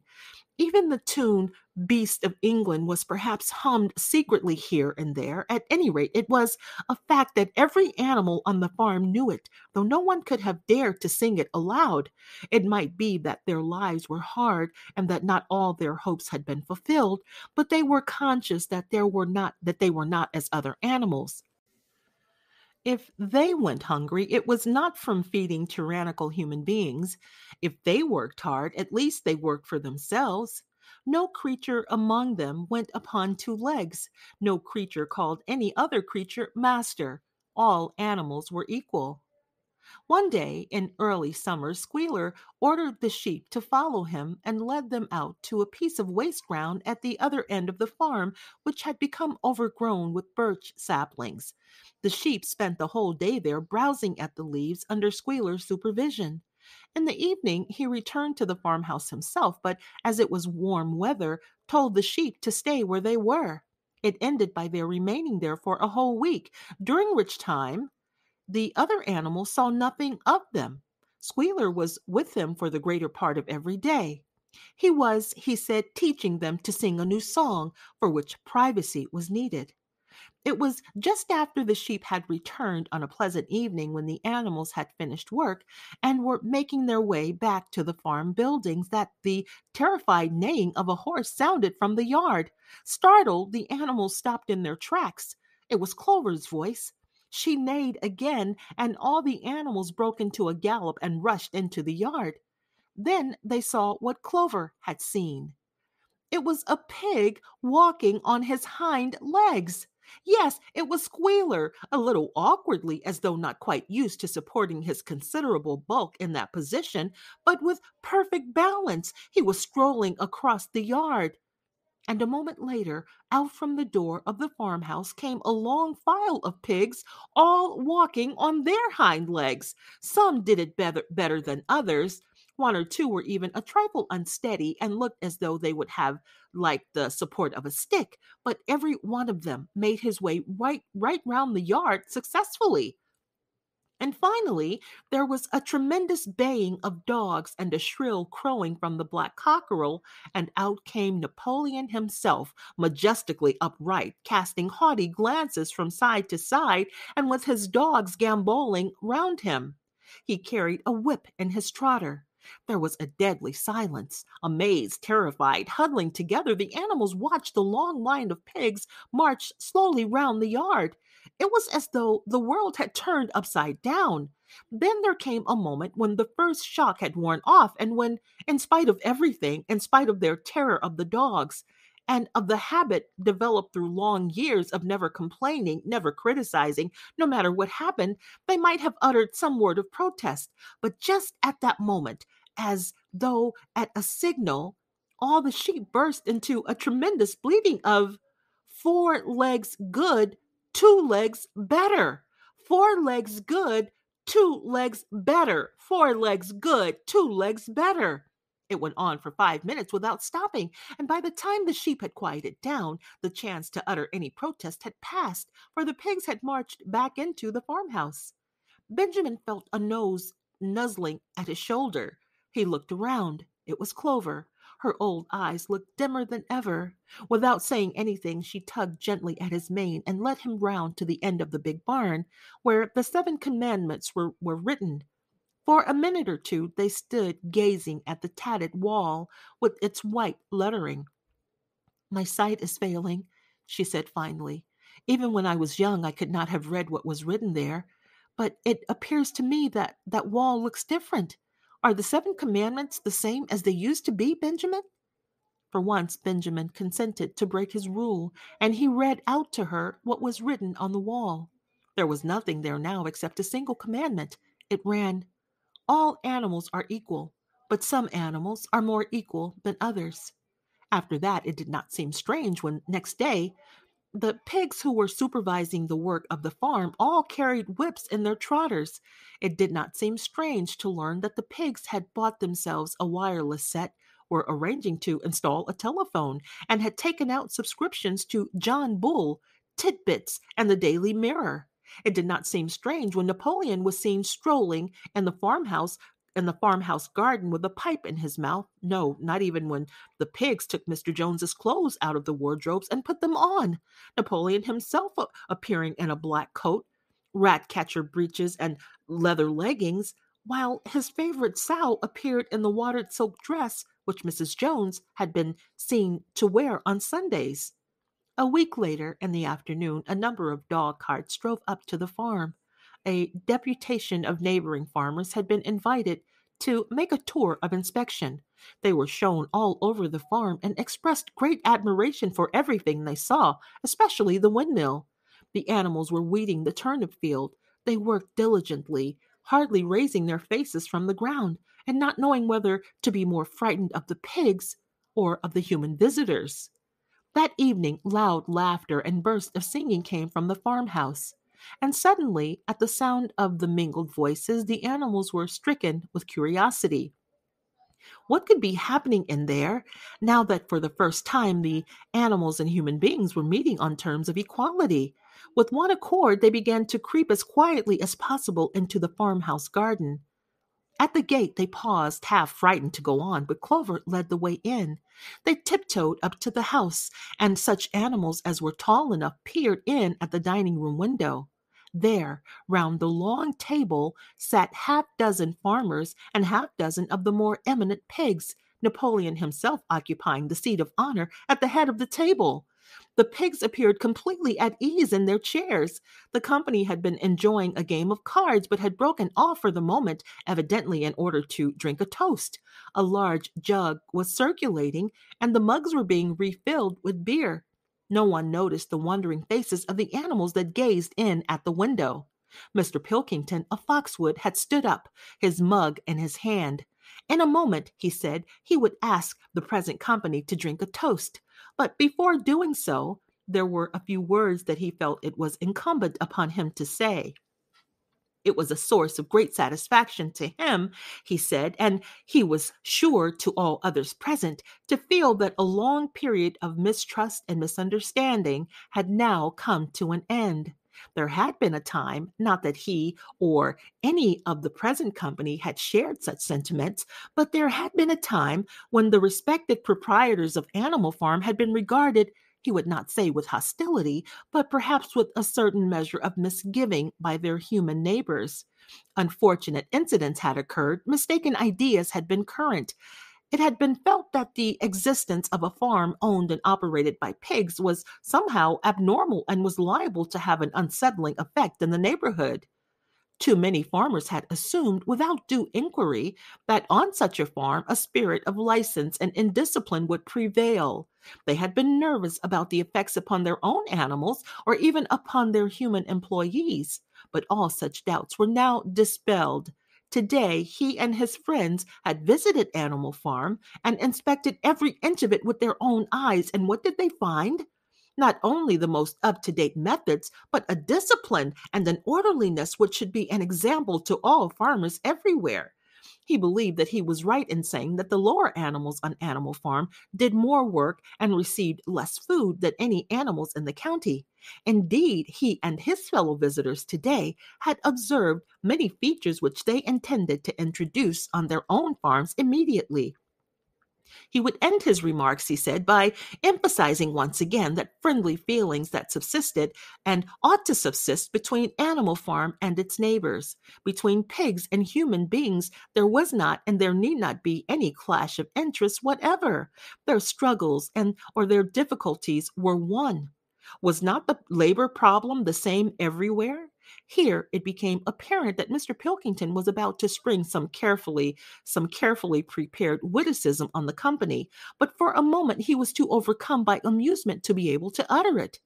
After much choking, during which his various chins turned purple, he managed to get it out.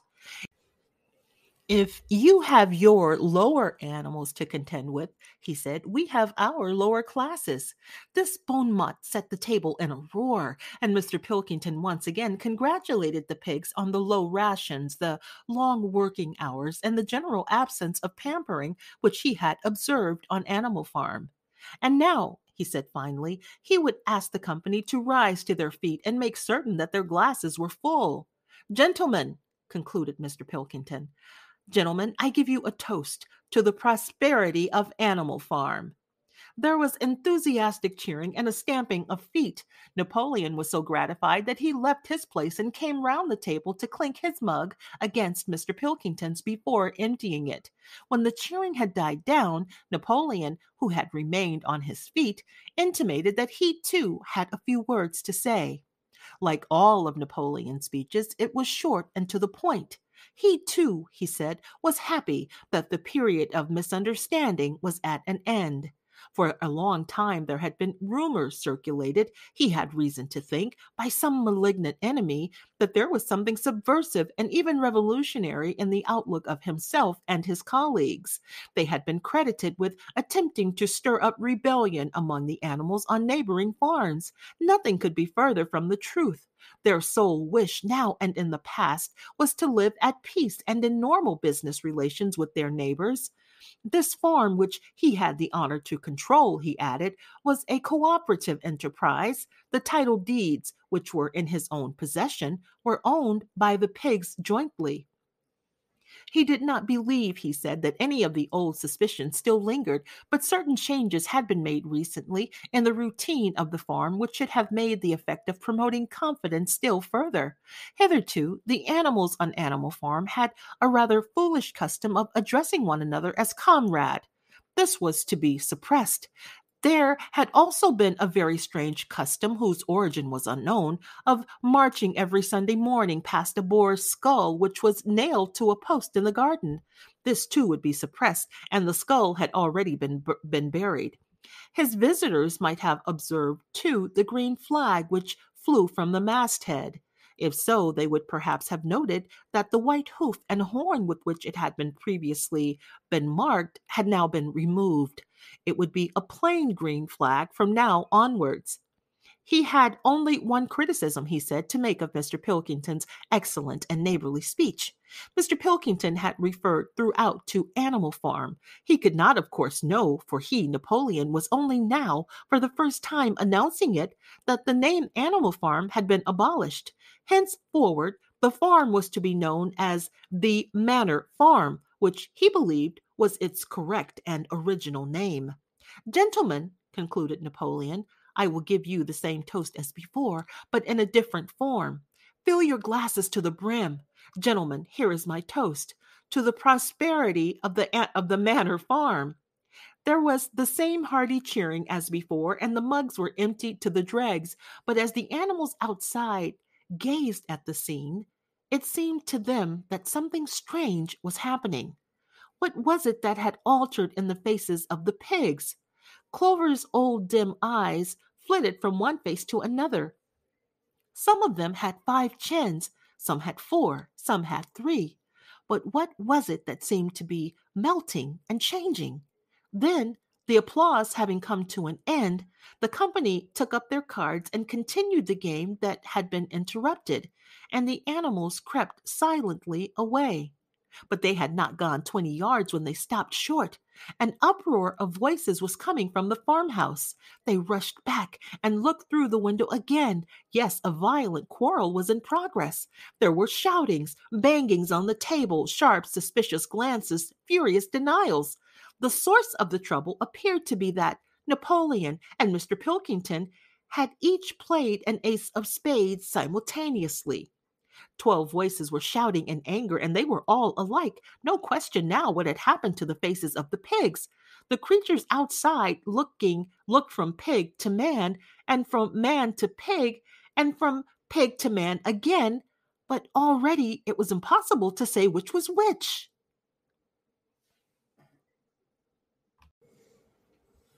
And that concludes my reading of George Orwell's Animal Farm here at Karla Reads the Classics. Thank you so much for listening. As always, I remind you that if you have questions, comments, or if you'd like to make a suggestion, you can write to me at karlareadstheclassics@gmail.com. And you can also interact with the Q&A at the end of the episode description. Thank you so much for listening. Until next time.